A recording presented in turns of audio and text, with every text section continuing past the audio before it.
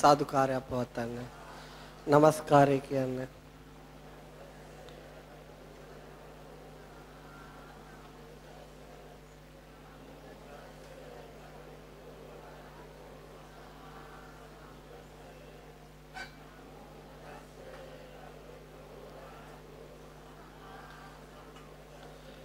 බුද්ධං සරණං ගච්ඡාමි ධම්මං සරණං ගච්ඡාමි සංඝං සරණං ගච්ඡාමි ဒ ුතියම්පි බුද්ධං සරණං ගච්ඡාමි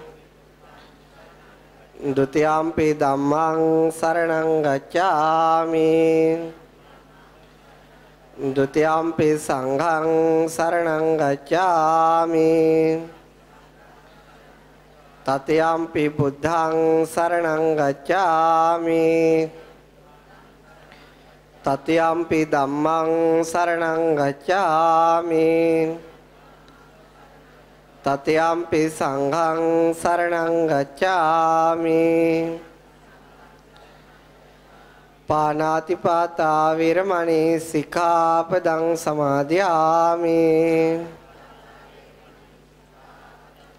අදින්නාදාන විරමණී සික්ඛාපදං සමාදියාමි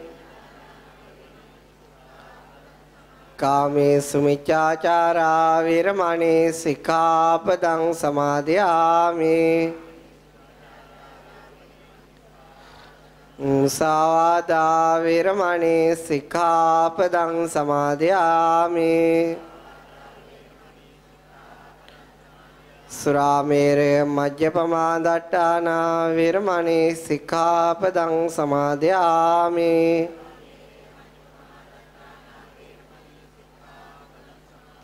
හොඳයි හැමෝම සුළු වෙලාවක් මේ සිත පතරවන්න දෙනෙත් තියාගන්න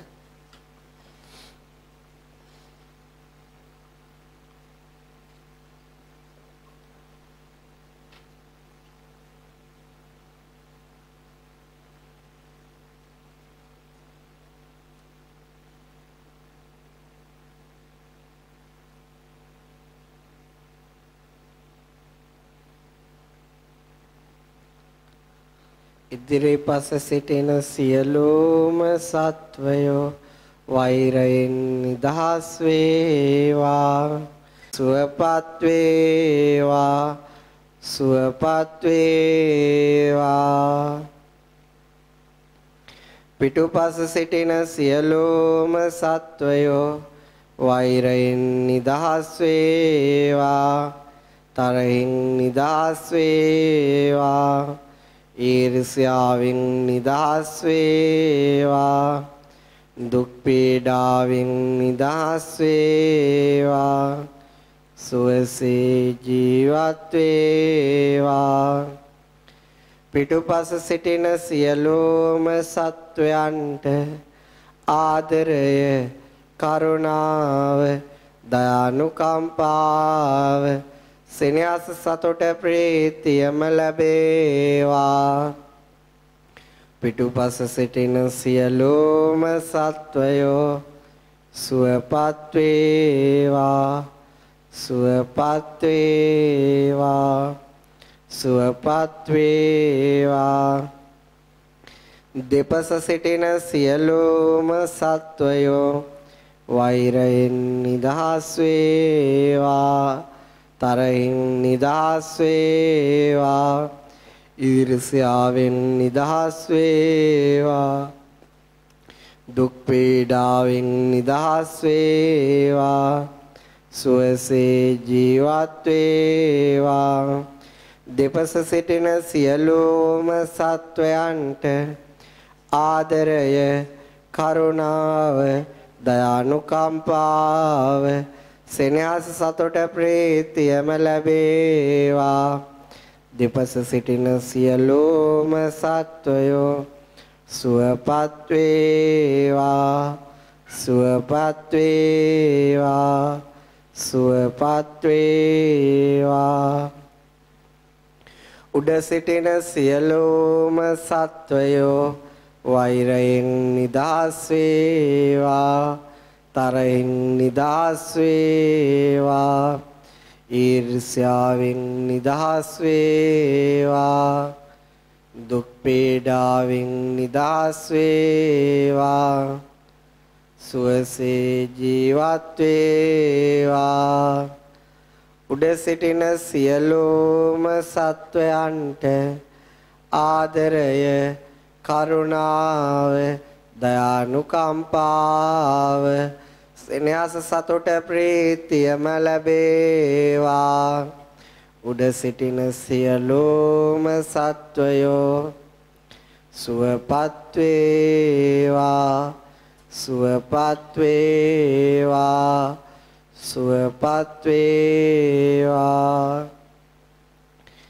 යට සිටින සියලුම සත්වයෝ වෛරයෙන් නිදහස් වේවා තරහින් නිදහස් වේවා ඊර්ෂ්‍යාවෙන් නිදහස් වේවා දුක් පීඩාවෙන් නිදහස් වේවා සුවසේ ජීවත් වේවා යට සිටින සියලුම සත්වයන්ට ආදරය කරුණාව දයානුකම්පාව සෙනෙහස සතුට ප්‍රීතියම ලැබේවා යට සිටින සියලුම සත්වයෝ සුවපත් වේවා සුවපත් වේවා සුවපත් වේවා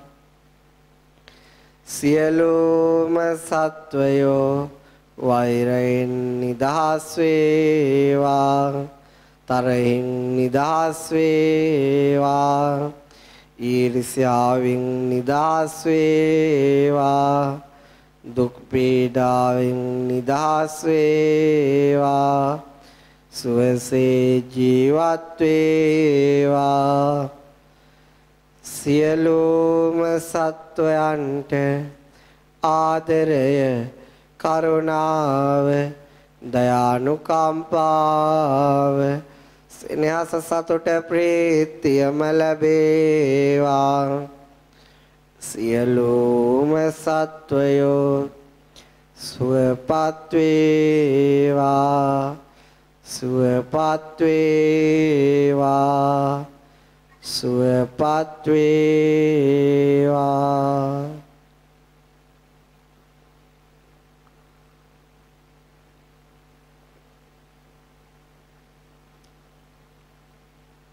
නේ සාදුකාරය පවත්වන්න අද අපි ධම්මපද ගාථා විස්තර කරන වැඩසටහනේ 4 වෙනි සතිය. එතකොට මේ හැම සතියක් පාසාම මොකද්ද වෙන්නේ? අපේ ජීවිතවල ආවුස ගෙවිලා යනවා. මොනවා ගෙවිලා යනවද? මේ මනුස්ස ලෝකෙට කර්ම ශක්තියකින් ලබාගත් ආවුෂ අවසන් වෙනවා. දවසෙන් දවස අපේ ජීවිත මරණය කරා යනවා. මොහොතින් මොහොතට අපේ ජීවිත මරණය කරා යනවා. අපිට පේනවා අපිත් එක්ක ඉන්න මිනිස්සු සමහර වෙලාවට මහා බොහෝම චිත්ත පීඩාවලට ලක් වෙනවා. අපි දැක්කම ඈත කාලේ ඒ ගම් අතුරට අහුවෙච්ච මිනිස්සු ඒගොල්ලොන්ගේ නෑදෑ හිතවතුන් මොකද වෙන්නේ? මහා පීඩනයකට ලක් වෙලා මනස. නේ? අඬනවා, වැළපෙනවා, Tamanට අහිමි වෙච්ච දේවල් ගැන ප්‍රකාශ කරනවා. බොහොම දුක්ඛ දෝමනස්යන්ටපත් වෙලා. මං කියන්නේ ඒ අයට ඇතිවෙච්ච දුක්ඛ දෝමනස්යන් හෙට ඔබට ඇති වෙන්න බැරිද? ඒ හැකියාව ඔබේ මනස තුල පවතිනවා. අද ඔවුන් විඳින්නා වූ දුක් කරදරේ දුක්ඛ දෝමනසය චිත්ත පීඩා ඔබ තුරුළු කරගෙනයි ඉන්නේ. හෙට ඔබට එන්න පුළුවන්. දැන් අද උදෑසන මේ කොළඹ ඉන්න ලෑස්ති වෙනකොට චමින්ද ගියා මම බලන්න අපිත් එක්කම අපි පුංචි කාලේ ඉඳලා දැකලා පුරුදු මිනිස්සෙක්. අද වාහනේ තරම් ගල්පලට ගිහිල්ලා ගල් වාහනේට පටවනලා උඩින් ඇවිල්ලා ගලක් එහෙමම ලෝඩට වැටෙනවා මේ උදෑසන. එතනමයි. මහන්නේ ඒ අද උහුට සිද්ධ වෙච්ච දේ සිදුවීමේ අවදානමක් අපිට නැද්ද? තියෙනවා. දැන් අපි එනකොට කොඩි ඇද්දා ඒ මරණය ගේන්න. තව දෙන්නෙක්ගේම එතෙන්දී එයා අදින්න ගිහිල්ලා තවත් ගල් දෙකක් ඇවිල්ලා කකුල් දෙක වෙන් වෙලා ගිහිල්ලා. මහානේ ඔවුන්ට සිද්ධ වෙච්ච දේ අපිට වෙන්න අවදානමක් නැද්ද? තියෙනවා. එහෙම ලෝකෙක අපි ඉන්නේ. අද මේ ලෝකේ මිනිස්සු මේ වෙලාවට චිත්ත පීඩා වලින් පසු වෙනවා සමහර මිනිස්සු. ඒ චිත්ත පීඩා හෙට තව සුළු මොහොතකින් අපිට පැමිණීමේ වාසනාව තියෙනවා. ඒක තුරුල් කරන් තමයි ඉන්නේ. ඒ වාසනාව මිනිස්සු තුරුල් කරගෙන ඉන්නේ. ඒ නිසා මිනිස්සු මෝහ අන්ධකාරයෙන් වැහිලා, අවිද්‍යා අන්ධකාරයෙන් වැහිලා දැන් සහැල්ලුවෙන් සැනසීමෙන් ඉන්න එක හරියට මේ වගේ. ලිප ගිනි මොළවන තෙක් දිය සැලියේ සැපයක් නම් ඇත කකුලුවදිය. දැන් මේ වෙලාවේ එච්චර ප්‍රශ්න නැහැනේ. කන්න හම්බ වෙනවා, බොන්න හම්බ වෙනවා, රැකියාව කරනවා. ඒ නිසා මේ වෙලාව අර වතුරේ පීන ඉන්න වගේ. ඒත් අර වගේ ප්‍රශ්නයක් එනකොට අපිත් එක්ක හිටපු ඒ සහෝදර ජනතාවට ඒ අපිත් පුංචි කාලේ ඉඳලා දැකලා පුරුදු ඒ අයට ආපු ඒ විපත් එනවා වගේ අපිටත් ඕව ලං වුණාම මොකද වෙන්නේ? විශාල මානසික අසහනයකට, විශාල මානසික කම්පනයකට, විශාල මානසික කඩාවැටීමකට භාජනය වෙනවා. හොඳට තේරුම් ගන්න. අන්නේ හැකියාව ඔබ තුල දැන් තියෙන්නේ. ඒක ඒ වෙලාවට මතුවෙන එක. දැන් ඒක තියෙනවා. නමුත් ඒක ඔබ ඒක දන්නේ නැහැ. ඇයි එහෙම හැකියාවක් ඔබට තියෙන්නේ? ඔබ මේ තමන්ගේ සිත හදාගත්තේ නැති නිසා. මොකක් නිසාද? තමන්ගේ සිත හදාගත්තේ නැති නිසා. එතකොට මේ ලෝකේ හැම මිනිස්සෙම උප්පත්තිය ලබන්නේ පිරිසුදු සිතක් එක්ක. හැම මිනිස්සෙක්ටම උප්පත්තියේදී පාරිශුද්ධ චිත්තයක් පවතිනවා. ඔහු ඊට පස්සේ මුළු ජීවිත කාලයම මොකද කරන්නේ? ඒ පිරිසුදු හිත කුණු කන්දල් වලින් පුරව ගන්නවා. ඒක තමයි අපේ ජීවිතේක මිනිස්සෙක් කරන දේ තමයි තමන්ට උප්පත්තියෙම හම්බෙච්ච පාරිශුද්ධ හිත කුණු වලින් පුරවනවා. හැම මිනිස්සෙම මේ ලෝකේ කරන්නේ ඒක. එනිසා ඔහුට දිනෙන් දින මාසෙන් මාසේ අවුරුද්දෙන් අවුරුද්ද ඔහුගේ වැඩි වියටපත් වෙත්ම ඔහු ආවුෂයෙන් මුහුකුරා යන්න මොකද්ද වෙන්නේ? මුහුකුරා යන්න මොකද්ද වෙන්නේ? ඒ කියන්නේ ඔහු කුණු ගොඩක් බවටපත් වෙනවා. මොකක් බවටපත් වෙනවද? කුණු ගොඩ. දැන් මේ ශාසනයේ තියෙන හරි ලස්සන දෙයක්. මොකද්ද? අවුරුදු 7ක පොඩි ළමයෙක් පැවිදුණත් අම්මයි තාත්තයි වඳින්න ඕන. ඇයි ඒ? උන් දෙන්න කුණු ගොඩක් නිසා. දෙයි ළමයා වඳින්න ඕනේ නැහැ දෙමව්පියන්ට. දෙමව්පිය වඳින්න ඕන. එහෙම නෙමෙයි බෞද්ධ සම්ප්‍රදායේ තියෙන්නේ. ඒක හේතුව ඒ ළමයා පාරිශුද්ධයි. ඇත්තරම ඔබට ළමයි වැඳලා යනවා. ඇත්තට වෙන්න ඕන ඔබ ළමයින්ට වැඳලා යන්න ඕන. ඇයි ඒ? ඕන් ඔබට වඩා පාරිශුද්ධ නිසා. ඕන් ඔබට වඩා සිල්වත් ගුණවත් නිසා. නමුත් ඒක අනිත් පැත්තට තමයි සාමාන්‍ය සම්ප්‍රදාය සිද්ධ වෙනවා. බුදුහාමුදුරුවෝ වැරද්ද හදනවා. මොකද්ද කරන්නේ? එදා පැවිදි කළා අම්මයි තාත්තටයි නෑදෑයෝ ඔක්කොටම වැඳලා යන්න කියනවා. ඉතින් ඒකට හේතුව තමයි පුංචි ළමයෙක්ගේ තියෙන සැනසීම හිත කුණු වලින් පිරෙන්න වැඩි වියටපත් වෙන සාමාන්‍ය මිනිස්සු තුළ ඒක ගිලිහිලා යනවා. ඒ සැනසීම නැති වෙලා යනවා. යම රජුරු අපායට ගියාට පස්සේ ප්‍රශ්නයක් අහනවා. මොකක්ද අහන්නේ? ඔබ මෙහි ආවේ පළවෙනි දේවදූතය දකින්න නැතුවද? කවුද පළවෙනි දේවදූතය? ලදරුවෙක්. ඔබ දැක්කේ නැද්ද ලදරුවෙක්? දැක්ව සාමීනි මම ලදරුවෝ ඕන තරම් දැක්කා. මම හිතුවේ නෑනේ දේවදූතයෙක් කියලා. එයා යම රජුරන්ට කියන එයාට හිතා ගන්න බැරුණාලු මේ ළමයා කියන්නේ කවුද? දේවදූතයෙක් කියලා. මම අහන්නේ ඇයි ළමයේ දේවදූතයෙක් වෙන්නේ? එයාට බලන්න එයාට තියෙන සැනසෙල්ල නිකං කන්න හම්බ වෙනවා. නිකං ඇඳුම් හම්බ වෙනවා. ඊළඟට එයා නිකං ගමන් බිම එක්කයි යනවා. බස් වලවත් පුංචි ළමයින්ට මාස 6-7 ළමයි ටිකට් කඩන්නේ නැහැ. නිකං ගමන් බිම එක්කයි යනවා. ඒ අඬන වෙලාවට ඉබේම කෑම බීම කිරි එනවා. ඉතින් ඒ අයට ඒ ෆැසිලිටිස් ඔක්කොම තියෙනවා. එයා රස්සාවකට යන්න හිතන්නේවත් නැහැ. එමෙ හිතනවද? ඒ නිසානේ ළමයෙක්ගෙන් අපි ඉගෙන ගන්න ඕන පාඩම මොකද? එයාට ඔක්කොම ලොමිල ලැබෙන්නේ කොහොමද? එයාට ඔක්කොම ඇයි සපයන්නේ? එයාගේ අම්මා තාත්තා නැතුණත් ඒ ළමයෙක්ට හදාගන්න ඕන තරම් අම්මලා තාත්තලා ඉදිරිපත් වෙනවා නිකන් කන්න බොන්න දෙන්න කිරි දෙන්න. ඇයි ඒක ස්වභාව දහමේ නියමයක්. ඒක කාගේ නියමයක්ද? ස්වභාව දහම ආසාව අඩි හැම මිනිස්සෙට්ටම ස්වභාව දහම නිකන් කන්න බොන්න සපයන්න ඕන. ආසාව තණ්හාව අඩු හැම මිනිස්සෙට්ටම නැති හැම මිනිස්සෙට්ටම මොකක් වෙන්න ඕනද? කෑම නිකන් ලැබෙනවා. ඇඳුම් පැළඳුම් නිකන් ලැබෙනවා. සතුට හැමතිස්සෙම හිතේ තියෙනවා. සතුට හැමතිස්සේ දැන් පොඩි ළමයට බඩගිනි වෙලාවට අඬනවා. අඬලා කිරි තනපුරුල කටේ ගහපු ගමන් බඩ පිරිච්ච ගමන් අයිත් hina වෙනවා. දැන් ලොකු ළමයි බත් කාපු ගමන් hina වෙන්න පුළුවන්ද? බෑනේ. තව කොච්චර දේවල් කරන්න ඉතුරු වෙලා තියෙනවද? පොඩි ළමයට එහෙම එකක් නැහැ. එයාගේ බඩ පිරිච්ච ගමන් එයාට hina වෙවි ඉන්න පුළුවන්. මං කියන තේරුම ඒකයි අහන්නේ යමරජු. පළවෙනි දේවදූතයා දැක්කේ නැද්ද? එයයි කවුද පළවෙනි? මම දන්නේ නැහැ එහෙම එක්කෙනෙක්. එයයි ලදරුවෙක් දැකලා නැද්ද? තියෙනවා. දැන් මේ පින්නතුන් ලදරුවෝ හදලා තියෙනවනේ. ඔය ඔක්කොම මේගොල්ලන්ට තිබුණානේ. ඒගොල්ලෝ වැඩි වියටපත් වෙන්න මොකද්ද උනේ? ඒගොල්ලෝ මේ සමාජයේ කුණු ඒගොල්ලෝගේ හිත මතට ගත්තා. ඒක බ්ලූ මැන්ඩල් කුණු කන්දට වඩා විශාලයි. ඊට පස්සේ ස්වභාව දහමන කරා තෝ සමාජයට බැඳුණා නම් තනියෙන් හම්බ කරන් කාපිය. තනියෙන් හම්බ කරගෙන කාපිය. තනියෙන් සොයාගෙන ඇඳුම් ඇඳපිය. අයිත් නැවත ඒ සියල්ල අත්හැරියොත් මොකද කරන්නේ? අයි නැවත ස්වභාව දහමයට කන්න දෙනවා එච්චරයි. අයි නැවත මොකද වෙන්නේ? අයි කෑම ගැන හිතන්න ඉඩ දෙන්නේ නැහැ. කෑම ගැන හිතන්න ගත්තොත් මොකද වෙන්නේ? හොයාගෙන කන්න දෙනවා. විඳවන්න දෙනවා, විඳින්න දෙනවා. ඒක ස්වභාව දහමේ තියෙන රිද්මයක්. ඒක මිනිස්සුන්ට තේරෙන්නේ නැහැ. පුංචි ළමයෙක් හදන අම්මා කෙනෙක්ට කොච්චර පුංචි ළමයෙක්ගේ ඉගෙන ගන්න දේවල් තියෙනවද? හැබැයි මොකද්ද හදන කංකරේ මොකද්ද ළමයට උගන්වන්නේ? ළමයෙක්ගෙන් ඉගෙන ගත්තද කියලා අහන්නේ යම රජුරෝ. කවුද අහන්නේ? යම රජුරෝ. දැක්කේ නැද්ද ලදරුවෙක්? එයාට ඉරිසියාව, කෝපය, වෛරය හැම එක බලන්න මාස 6ක් 7ක ළමෙට ඒව තියෙනවද කියලා? ඒව නැහැ. එතකොට මොකද වෙන්නේ? ලදරුවක් දැකලා ලදරුවෙක්ගේ ඉගෙන ගන්නවා අපි මොකද වෙන්න ඕන? අපිත් නැවත මේ හිත මත ඉරිසියාව, කෝපය, වෛරය අයින් කරන්න ඉගෙනගෙන ඒ වගේ සුන්දර හිතක් හදාගන්න ඉගෙන ගන්නවා. ඊට පස්සේ මේ පුංචි ළමයෙක්ට පුළුවන් ද පොඩි සෙල්ලම් බඩු ගෙනත් දෙනවා. එයාට ගොඩාක් ලොකු සතුටක් තියෙනවද නැද්ද? තියෙනවා. මේ පොඩි සෙල්ලම් කාර් එකක් ගෙනත් දුන්න කියලා එයාට නිකන් මොකද්ද BMW එකක් ලැබුණටත් වඩා සතුටුයි.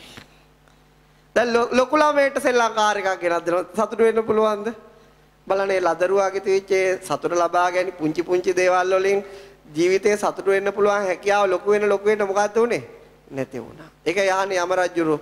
ඇයි ඒකෙන් ඉගෙන ගත්තේ නැත්තේ? ඇයි ඒ දේවදූතයා දැක්කේ නැත්තේ? ඇයි ඒ දේවදූතයා අධ්‍යයනය කරේ නැත්තේ? ඊට පස්සේ අහනවා දෙවනි දේවදූතයා දැක්කේද? මොන දේවදූතයාද? දෙවනි දේවදූතයා. කවුද දෙවනි දේවදූතයා? දඬුවම් ලබන කෙනෙක්. මොනව ලබන කෙනෙක්ද? දැන් කියන්නේ වැරදි වැඩ කරලා දඬුවම් ලබන කෙනෙක් උඹ දැක්කේ නැද්ද? දැක්ක සාමීන් මම ඒත් හිතුවේ නෑනේ ඇයි දේවදූතෙක් කියලා. ඇයි උඹ හිතුවේ නැත්තේ? I am busy මට වෙලාව තිබුණේ නෑ. මට ඒකට වෙලාවක් තිබුණේ නෑ. එහෙම තමයි ලිඛිත සටහනේ තියෙන්නේ. වෙලාවක් නෑ කියලා කියන්නේ. පළවෙනි දේවදූතයා දැක්කේ නැද්ද? දැක්ක සාමීනි. දරුවෙන් නම් දැක්කා. ඇයි හිතුවේ නැත්තේ? වෙලාවක් තිබුණේ නෑ සාමීනි ඕ හිතන්න. එතකොට කියනවා මේක නාගේ මගේ වරදා. එහෙනම් දැන් ලෑස්තියන් අපායේ මේ ගින්දර කන්න. ඊට පස්සේ වැරදි වැඩ කරන ඇයි වෙනුසේ වැරදි වැඩ කරන්නේ? අර ලදරු කාලේ යාට අමතක වෙනවා. අර සැනසෙල්ල හිටපු විදිය අමතක වෙලා මොකද වෙන්නේ? බොහෝ දේවල් අල්ලගන්න යනවා. අල්ලගන්න ගියාම ඒක වැරදි විදියකට කරොත් මොකද වෙන්නේ? අන්න රජයන් විසින් මිනිසුන් විසින් මොකද කරන්නේ? දඬුවම් දෙනවා. ඇයි යාට දඬුවම් ලැබෙන්නේ? අර පුංචි දේවල් වලින් සතුටු වෙන්න පුළුවන් හිත හිමි කරගත්ත නිසා. පුංචි ළමයෙක් සත්තු මරන්න යන්නේ. පුංචි ළමයෙක් හොරකම් කරන්න යන්නේ නැහැ. පුංචි ළමයෙක් බොරු කියන්න යන්නේ නැහැ. එයාට පුංචි දේවල් වලින් සතුටින් ඉන්න පුළුවන්. එයාගේ බඩ පිරුණාම ඒ හොඳටම ඇති. එයාට පතර කොලයක් හොඳටම ඇති දවසක් තිස්සේ සතුටින් ඉන්න ඉර හපහප. නේ? අන්නේ සැනසීම නැති කරගන්න ගිහිල්ලා හිත පිරිසුදුභාවය අහිමි කරගෙන ලොකු දේවල් වලින් සතුටු වෙන්න ගිහිල්ලා ඒව ලබා ගන්න වැරදි ක්‍රම භාවිතා කරා මොකද වෙන්නේ? සමාජයේ විසින් මිනිසුන් විසින් මොකක් කරනවද? දඬුවම් කරන දැක්කේ නැද්ද? දැක්ක සාමි. එතකොට හිතුවේ නැද්ද? වෙලාවක් තිබුණේ නැහැ. ඊට පස්සේ අහන තුන්වෙනි දේවදූතයාගෙන් ප්‍රශ්න කරනවා. මොකක්ද තුන්වෙනි දේවදූතයා? මහල් වයසට ගිහිල්ලා ලෙඩ වෙලා එක්තැන් වෙලා ඉන්න කෙනෙක් දැක්කේ නැද්ද? දැක්ක සාමීනි. හිතුවේ නැද්ද මටත් මෙහෙම වෙයි කියලා? එයා වයසට ගියේ එයාගේ හිතේ සතුට එන්නේ නැති කරගෙනද වැඩි කරගෙනද? නැති කර. දැන් මේ මිනිස්සු වයසට යන කය විතරක් නෙවෙයි වයසට යන්නේ. හිතේ සන්තුෂ්ටිය, හිතේ සතුට, හිතේ සැපතත් ඒගොල්ලෝගේ වයස යාමත් එක්ක ඒගොල්ලෝ අහිමි කරගන්නවා. මිනිස්සෙක් වයසට යාමත් එක්ක අහිමි කරගන්නේ ශරීරයේ විනාශ වීම විතරක් නෙවෙයි. ශරීරයේ දි รา පත් වීම විතරක් නෙවෙයි. ඔහුගේ සතුට අර පුංචි කාලේ තිබිච්ච සතුට, පුංචි කාලේ තිබිච්ච සැනසීම, පුංචි කාලේ තිබිච්ච පුංචි දේවල් වලින් සතුටු වෙන්න පුළුවන් ගතිය, ඒ ඔක්කොම එයා අහිමි කරගන්නවා. මොකක් එක්කද? වයසක් එක්ක. හැම එකකටම නෑ කිය දුක් වෙවි ඉන්නවා. අපි එහෙම තමයි ගොඩාක් වයසක ඇත්තෝ දකින්නේ. පුංචි දෙයටත් හිත රිද්දව ගන්නවා. පුංචි දේවල් වලටත් හිත රිද්දව ගන්නවා. එතකොට හිතුවේ නැද්ද මේක මටත් ලැබෙයි කියලා? එහෙම හිතන්න වෙලාවක් තිබුණේ නෑ ස්වාමීනි. හතරවෙනි දේව දූතයා දැක්කේ නැද්ද? කවුද හතරවෙනි දේව දූතයා? මරණය. කවුද? මරණය. මරණයක් දැක්ක ස්වාමීන් හිතුවේ නැද්ද? හිතන්න කියලා වෙලාවක් තිබුණේ මම දැනගෙන හිටියෙත් නෑ මරණයක් කියන්නේ දේව දූතයෙක් කියලා. එතකොට අයා කියන මොකක්ද දැන් බලන්න මේ මිනිස්සුන්ගේ සාමාන්‍ය ගිහි ජය මරුණම බලන්න මලකෙවල් වලට යනෝනේ මේ පින්නතු කොහොමද මරණේ තියෙන්නේ? එම්බාම් කළා සුදු හරි මොන හරි පාට හරි අන්දලා බඩගෙඩිය උඩින් අත් දෙක තියලා. ඇයි මුළු ජීවිත කාලෙම ওই අත් දෙක මහන්සි කරේ බඩගෙඩිය හදාගන්න.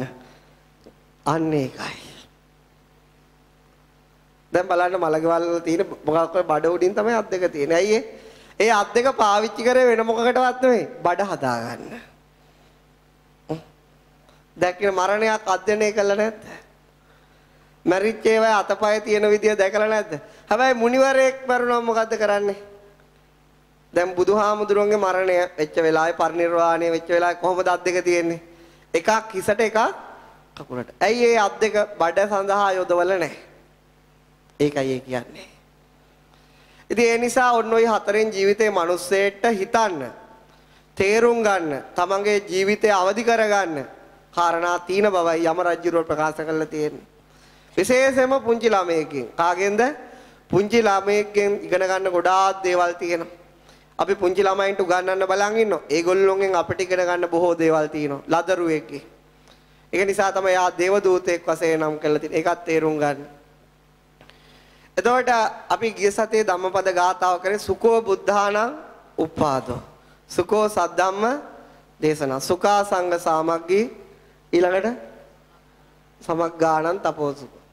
එතකොට පින්නතර අපි බුදුහාමුදුරුවෝ නම ඒ බුද්ධ භාවයේ පිළිබඳව පැහැදිලි කරා. ඒ බුද්ධ භාවයේ ස්වභාවයන් පිළිබඳව පැහැදිලි කරා. අපි වැඩිපුර කතා කරේ සාකච්ඡා කරන්න උනේ සම්මා සම්බුදුරජාණන් වහන්සේ නමක් පිළිබඳව. සම්මා සම්බුදු කෙනෙක්ගේ පහළවීමත් එක්ක මේ ලෝකයට සැප ලැබෙන හැටි.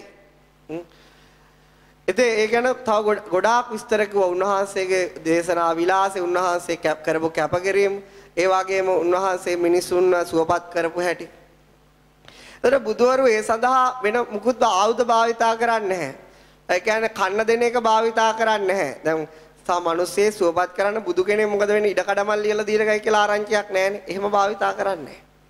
උන්වහන්සේලා ඒවට භාවිතා කරන වචන මොනවද භාවිතා කරන්නේ? වචන.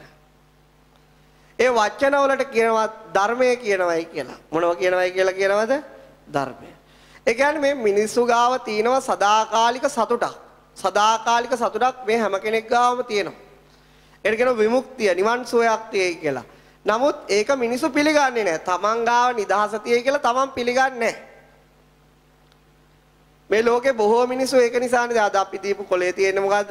වතුර කලයා රැගෙන මහවැස්සේ පැන්වක් කරන දරුවන් පිරිසක් දුටු වෙමි.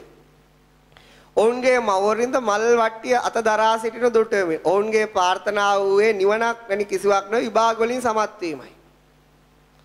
දැන් මේගොල්ලෝ විභාගයක් පාස් වෙන්න කියලා ගහකින් ඉල්ලනවා. ගහකින් හෙල්ප් එකක් ඉල්ලනවා. මහවැස්සේ මොන වැස්සේද? මහවැස්සේ ගස් වලට වතුර ඕනේ නැහැ බං. වැඩි වෙලා තියෙන්නේ වතුර. එතකොට මොකද වෙන්නේ? ඒ බිස්නස් එක හරියන්නේ නැහැ. දැන් වැඩියෙන්ම ලාභ ලැබිලා තියෙන වැස්සෙන් ගස් වලට. ඉතින් ඒ නිසා මොකද වෙන්නේ? මිනිස්සු හිතනවා මේ තමන්ගේ තියෙන හැකියාව, තමන්ගේ තියෙන දක්ෂතාවය ගැන විශ්වාසය තබන්නේ නැතුව ඒ කියන්නේ තමන්ව විශ්වාස කරගන්නේ නැතුව මොකක් විශ්වාස කරනවද? අදුෂ්‍යමාන බලවේග විශ්වාස කරනවා. ඒව ඇවිල්ලා උදව් කරලා යයි කියලා විශ්වාස කරනවා. තමන්ගේ හැකියාවේ පාඩම් කරගන්නව නෙවෙයි. තමන්ගේ හැකියාව දැක ගන්නව නෙවෙයි. තමන්ගේ මතක ශක්තිය විශ්වාස කරගන්නව නෙවෙයි. මොකද්ද? ගහකින් ඇවිල්ලා මතක් කරලා දෙයි කියලා. ඒ නිසා මිනිස්සු මෙහෙමත් කියනවා. මොකද්ද?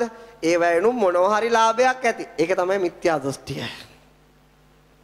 බහුම්පේ සරණං යම්හි පබ්බතානි වනානිච ආරාම රුක්කානි චේතියානි මනුස්ස බය තජ්ජිතා. බුදුවරු නම් එහෙම තමයි දේශනා කරලා තියෙන්නේ. මේ මිනිස්සු බොහෝ වශයෙන් ගස් ගල් පර්වත පිළිම චෛත්‍ය දාගප් ආරණ්‍ය අසපු ඕ සරණ යනවලු. ඇයි ඒ? උන්ගේ බය නැති කරගන්න. හැබැයි ඒකෙන් උන්ගේ බය නැති වෙන්නේ නැහැයි කියලායි බුදුහාම කියන්නේ සැබවින්ම දුකින් නිදහස් වෙන්නේ නැහැ කියලායි බුදුවරු දේශනා කරලා තියෙන්නේ. දැන් මෙහෙම කිව්වම මේවට බැඳිච්ච මිනිස්සු හිතයි ඔබ වහන්සේ මොනවද දන්නේ කියලා. ඉතින් මම මොනවද දන්නේ කියන එකට වඩා බුදුහාමුදුරුවෝ කියපු එක තමයි වැදගත්. දැන් මේ වගේ දේවල් කියනකොට මේවට බැඳිච්ච මිනිසුන්ට රිදෙනවා. ඒක කරන්න දෙයක් නැහැ. තුවාලේ තියෙන කෙනාට රිදෙනවා. නමුත් ඔහු ඒ දේවල් කොතෙක් කර හිටියත් Taman තේරුම් ගන්න ඕන. බුදුහාමුදුරුවෝ දේශනා කළ කිසිම දිනක ඔවුන්ගේ දුකට උත්තරයක් ඔවුන්ට ලැබෙන්නේ නැහැ. උන්ගේ බය තව වැඩි වෙනවා විතරයි වෙන්නේ. බය අඩු වෙන්නේ නැහැ. මිනිස්සු කියලා කියන්නේ ඒකේ තේරුම තමයි උසස් මනසක් ඇතුව ඉපදුණයි කියලා. එතකොට ඕනම මිනිස්සෙට හැකියාවක් තියෙනවා මොකද්ද? අනිත් මිනිස්සු දිහා බලලත් යමක් දැක ගන්න තේරුම් ගන්න හැකියාව මේ මනුස්ස වර්ගයාට තියෙනවා. කියන්නේ මේ මිනිස්යාන්ට පුළුවන් තවත් මිනිස්සෙක් කරන දෙයක් දිහා බලාගෙන ඉඳලා තේරුම් ගන්න. ඒතර අපි දකිනවා මේ පාඩම් කරන්නේ නැති. එතනින් ගියාට පස්සේ මහන්සි වෙන්නේ නැති. එතනින් ගියාට පස්සේ හොඳට අහුම්කම් දෙන්නේ නැති. හොඳට ඒ පන්ති වලට සහභාගී වෙන්න, කියන්නේ ඉගෙන ගන්න යන්නේ නැති. ඒ වගේ ළමයි කොහොමත් විභාගේ පාස් වෙන්නේ නැහැ. ඒක අපිට පේනවනේ. ඒක අපිට තේරෙනවා. එක්කෝ අහුම්කම් දීම කියන එක නෑ, එක්කෝ සවන් දීම කියන එක නෑ, එක්කෝ ඉගෙන ගැනීම අතුපසු කරන ඒ ඔක්කොම කරලා බෝගහකට ගිහිල්ලා කිව්වයි කියලා විභාගේ පාස් වෙන්නේ. එහෙනම් ඒක පරීක්ෂණයක් කියලා ඔප්පු කරන්න පුළුවන්. එහෙම වෙන්නේ නැහැ. ඒත් මිනිස්සු හිතනවා ඒව දැකත් මොකද වෙන්නේ? උසස් මනසක් තියෙන මිනිසෙකින් ප්‍රයෝජන ගන්නෙ නැහැ. හිතන්නේ නැහැ. ඒ හැමදේම අපි දන්නවා මිනිස්සෙගේ කකුලක් අතපයක් කැඩුණා මේකට ප්‍රතිකාර කරන්න වෛද්‍යවරු. ඒගොල්ලෝ ප්‍රතිකාර කරනවා. ඒගොල්ලන්ට ඒ ප්‍රතිකාර නිසා සුවපත් වෙන්නේ. ඒත් හිතනවා ගස්ගල් නිසා සුවපත් වෙනවයි කියලා. එහෙම මිනිස්සු ඉන්නේ. ඉතින් මිනිස්සෙට යමක් දැක්කම තේරෙන්න එපායි.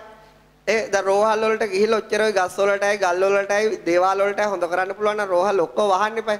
ඒක තේරුම් ගන්නේ නැහැ. ඒතර බුදුවරු මේ ලෝකේ පහළ වෙන්නේ මිනිස්සුන්ට මේ කොහේවත් සරණක් තියෙනවයි කියලා යන්න නෙවෙයි. කොහෙද? Taman තුල ඒ සරණ තියෙනවා. Taman තුල ඒ පිහිට තියෙනවා. බුදුහාමුදුරුවෝ පිරිනුවම් පාන කොටත් කිව්ව ඒකයි. මමම පිහිට කරගත්තා. මමම සරණ කරගත්තා. මමම දූපත හදාගත්තා. ඒ නිසා මට උඹලට කියන්න තියෙන්නේ මෙච්චරයි. වෙන එකේ සරණ යන්න එපා. වෙන කෙනෙක් පිහිට කරගන්න එපා. වෙන කවුරුවත් දූපතකට එකයි යනකම් බලන් ඉන්න එපා. උඹලම පීනලා ගිහිල්ලා ගොඩ වෙයල්ලා. ඒක තමයි බුදුන් වහන්සේගේ වචනය. ඉතින් ඒ නිසා එහෙම බුදුරජාණන් වහන්සේ පෙන්නන එහෙම තමයි උන්වහන්සේලාගේ වචන වලින් පෙන්නන්නේ. මොකද බුද්ධ වචන ධර්මයේ කියලා කියන්නේ ඒක මිත්‍යා දෘෂ්ටියක් නෙවෙයි. අපේ හිතවල තියෙන සියලුම දෘෂ්ටි කඩලා යන්න තමයි උන්වහන්සේ ධර්මයේ දේශනා කරන්නේ. මොකද ඒවා කඩාගත්තේ නැත්නම් ඒ වැරදි අදහස් වල මරණකම් හිටියොත් මොකද වෙන්නේ? ඔවුන්ට කවදාවත් සැනසීමක් ලැබෙන්නේ නැහැ. ඔවුන්ට කවදාවත් සදාකාලික සතුටටපත් වෙන්න බෑ. ඔවුන්ට කවදාවත් නිවි යන්න බෑ. ඔවුන්ට විපත්තියක් ආවොත් ඒක දරා ගන්න බෑ. විපත්තියක් ආව මොකක් කරන්න බැරිද? දරා ගන්න බෑ. දැන් අපි මේ ඉගෙන ගන්න ධර්මයේ අපිට මේ ඉගෙනගත්ත ධර්මයේ හරිද නැද්ද කියලා බලාගන්නේ කොතෙන්ද? විපතක් ආපු වෙලාවට. මොකක් ආපු වෙලාවටද? එතකම් බලා ගන්න ක්‍රමයක් නැහැ. අපිට ගලක් වැටලා අපේ කකුල් දෙක කඩලා ගියාම බලන්න ඕන මානසිකව විඳවනවද නැද්ද කියලා. විඳවන්නේ නැත්තම් ධර්මයේ පිහිටක් ලැබිලා. විඳවනවා නම් පශ්චාත්තාප වෙනවා නම් ධර්මයේ පිහිටක් ලැබිලා නැහැ. එතකොට එවැනි විපත් අර මම මුලින් කිව්වා වගේ කාරණා අපිට උනත් වෙන්න පුළුවන්. නමුත් අපි අපේ ධර්මයෙන් අපේ ශක්තිය අපේ මානසික ශක්තිය අවදි කරලා තිනවා නම් එතකොට මොකද වෙන්නේ? අපේ කය කුඩු වෙලා ගියාට මොකද අපේ හිත කුඩු වෙලා යන්නේ හිත හයිය. එතකොට මේ හිතේ හයිය ගලකට දෙන්න බෑ. ඒ හිතේ හයිය ගහකට දෙන්න බෑ. ඒ හිතේ හයිය පිළිමයකට දෙන්න බෑ. ඒ හිතේ හයිය පන්සලකට දෙන්න බෑ. ඒ හිතේ හයිය කෝවිලකට දෙන්න බෑ. ඒක අපිම තේරුම් අරගෙන හදාගත යුතු එකක්. ඒක තම තමන්ම තේරුම් අරගෙන හදාගත යුතු එකක්. ඔබ හිතනවා නම් ඔබේ පශ්චාත්තාපයට පන්සල පිට වෙයි කියලා ඒක වැරදි. ඒ කියන්නේ එතකොට ඔබ ඔබේ තියෙන ශක්තිය අමතක කරලා දාලා. ඔබ හිතනවා නම් ගහ ඔබට පිට වෙයි කියලා ඒක වැරදි. මොකද ඔබට ඒ හිතාගෙන ඉන්නකේ කවදාවත් ඇත්තටම සහනයක් ලැබෙන්නේ නැහැ. ඒ නිසා ඒක තේරුම් අරගෙන අපිම අපේ හිත හදාගන්න තමයි බුදුන් වහන්සේ වචන කියන්නේ. අන්න ඒකයි කියන්නේ සුඛා සද්ධම්ම දේශනා. දහම ශ්‍රවණය කිරීම සැපයක් කියලා. බොරු දේවල් කොච්චර ඇහුවත් ඒකෙන් කියන්නේ වෙන දේවල් වල අපේ හිත පිහිටවනවා. අපිත් විශ්වාස කරනවා මොඩේ වගේ ආයෙවෙන් අපිට හරියයි කියලා. නමුත් එහෙම හරි ගිහිල්ලා නැහැ. ඒක විද්‍යාත්මකව ඔප්පු කරලත් නැහැ. එහෙම හරි ගියා කියලා.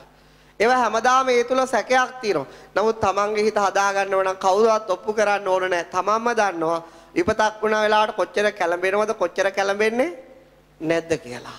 මම කියන එක තේරුම් ගන්න.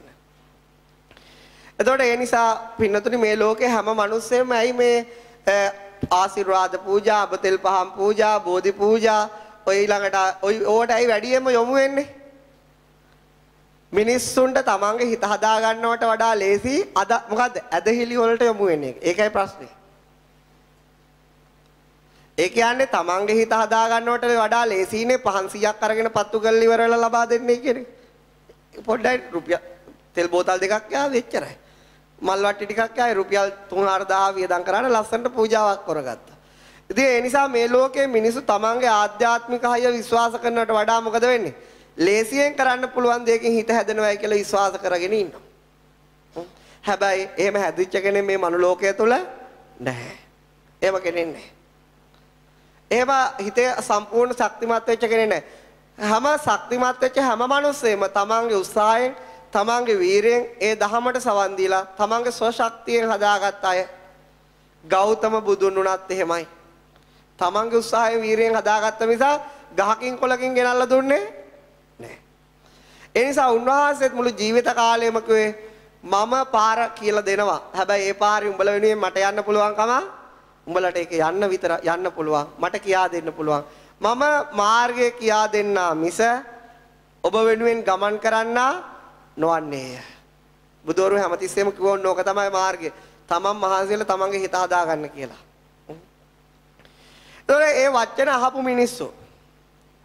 ඒ වචන අහපු මිනිස්සු ගොඩාක් හිටිය දා ඉන්දියාවේ. එක නගරයක හිටියලු කෝටි 7ක් සවැත් නුවර. ඒකෙන් කෝටි 5ක්ම බුද්ධ වචනේ අහලා ගස්ගල් පින්කම් සරණ යන්නේ නැතුව මොකද කරේ? තමන්ගේ හිත හදාගත්ත අන්නේ කෝටි 5ටම බුදුන් වහන්සේ කවුද? මාර්ගඵලලාභීන් කියලා. කවුරු කියලාද කිව්වේ? කොච්චර හිත හදාගත්තද කියනවනම් ඒ නගරය සමූල ඝාතනය කරා විනූඩව විසින් ඒගොල්ලොන්ගේ හිතේ ශක්තිය කොතෙන්ද කියනවනම් ඒගොල්ලෝ මරලා දාලා යන්න දුන්නා. ඒගොල්ලෝ අවිය අතට ගත්තේ නැහැ. මේ ලෝකේ මිනිස්සු අවිය අතට ගන්න තමන්ගේ බය නිසා. කෙනෙක්ට තමන්ගේ බය නැත්තම් තමන්ගේ ජීවිත ආසාව අතහැරලා නම් ඔවුන්ට සැනසීමෙන් මරණයටපත් වෙන්න පුළුවන්. කෝටි 5ම සමූල ඝාතනය කරා. ඒ කෝටි 5 හිටියනම් ඒගොල්ලෝගේ දරුවන්ටත් ඒගොල්ලෝ ආර්ය මාර්ගය කියලා දෙනවා. ඒ දරුවොත් ඊට පස්සේ හිත හදා ගන්නවා.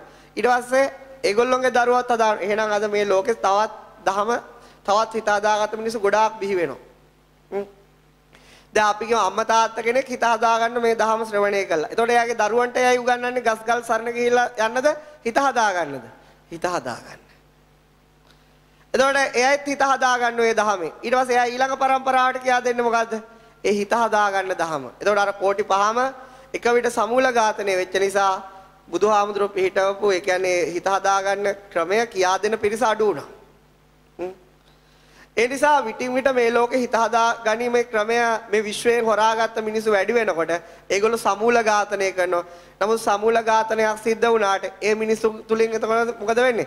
තමන්ගේ ශරීරයේ කෑලි වලට කැපිලා ගියත් ඒගොල්ලන්ට බයක් දැනෙන්නේ නැහැ.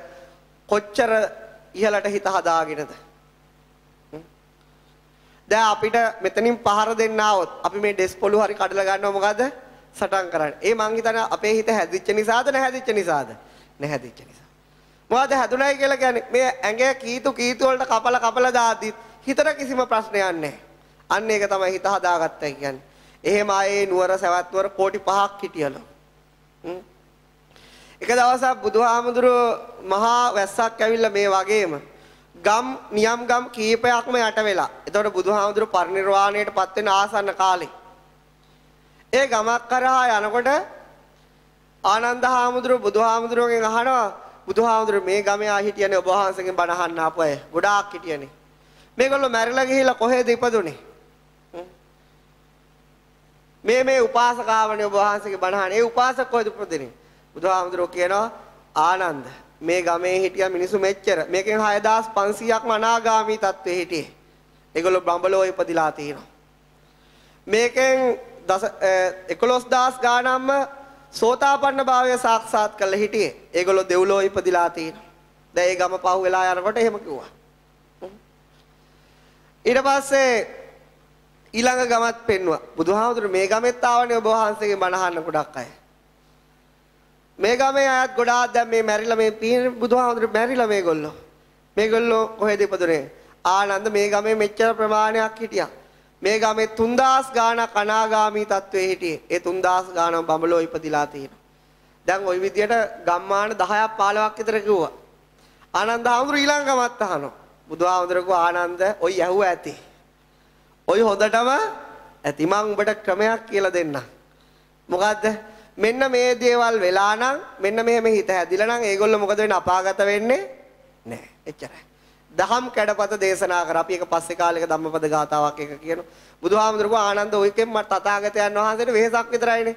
දැන් අර ගමේ ඇහුවා ඒ ගමේ කිව්වා. මේ ගමේ ඇහුවා මේ ගමේ කිව්වා. ඊළඟ ගමේ ඇහුවා ඊළඟ ගමේ කිව්වා. මං අහන්නේ අද අර නායක පැත්තේ කිව්වොත් මොකද්ද කියන්නේ? බුදුහාමුදුරුවෝ බැරි වෙලාවත් වැඩලා.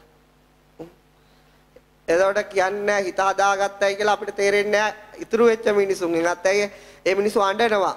ඒ මිනිස්සු දුක් විඳිනවා. ඒ මිනිසුන්ගේ හිතේ හයියක් පේන්නේ නැහැ විපතක් එක්ක. එතකොට ඒකට කවුද වග කියන්න ඕනේ? පූජකයෝ. ඒකට වග කියන්න ඕන කවුද? පූජකයෝ. ඒ කඳුවල ගෙවල් හදන්න දුන්නට වග කියන්න ඕන කවුද? දේශපාලුවෝ. අරව පෙන්න අර හිත හදාගත්ත නැති මිනිස්සුත් උණු කරනවට වගේ කියන්න ඕන කවුද? මාධ්‍ය.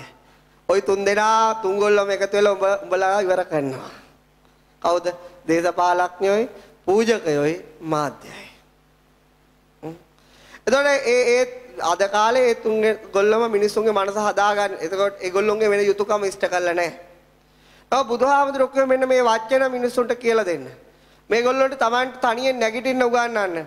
Taman තනිය විපතකට ශක්තිමත් වෙන විදිය උගන්වන්න. මේගොල්ලෝ තුල තියෙන සදාකාලික නිවීම සැනසීම පාදන්න ඒගොල්ලොන්ටම උදව් කරන්න. ඒක තමයි බුද්ධ වචනේ. අන්න ඒක නිසා තමයි කියන්නේ සුඛා සද්ධම්ම දේශ. යමෙක් ඒ වචන අහලා කොහෙවත් පේන්නේ නැති දේවල් අදුෂමාන දේවල් පස්සේ යන්නේ නැතුව Tamanට නොපෙනෙන ලෝකයකින් ඇවිල්ලා උදව් කරන්න බලාගෙන ඉන්නේ නැතුව Taman තමන්ගේ හිතේ අය හැදුවොත් මොකද වෙන්නේ?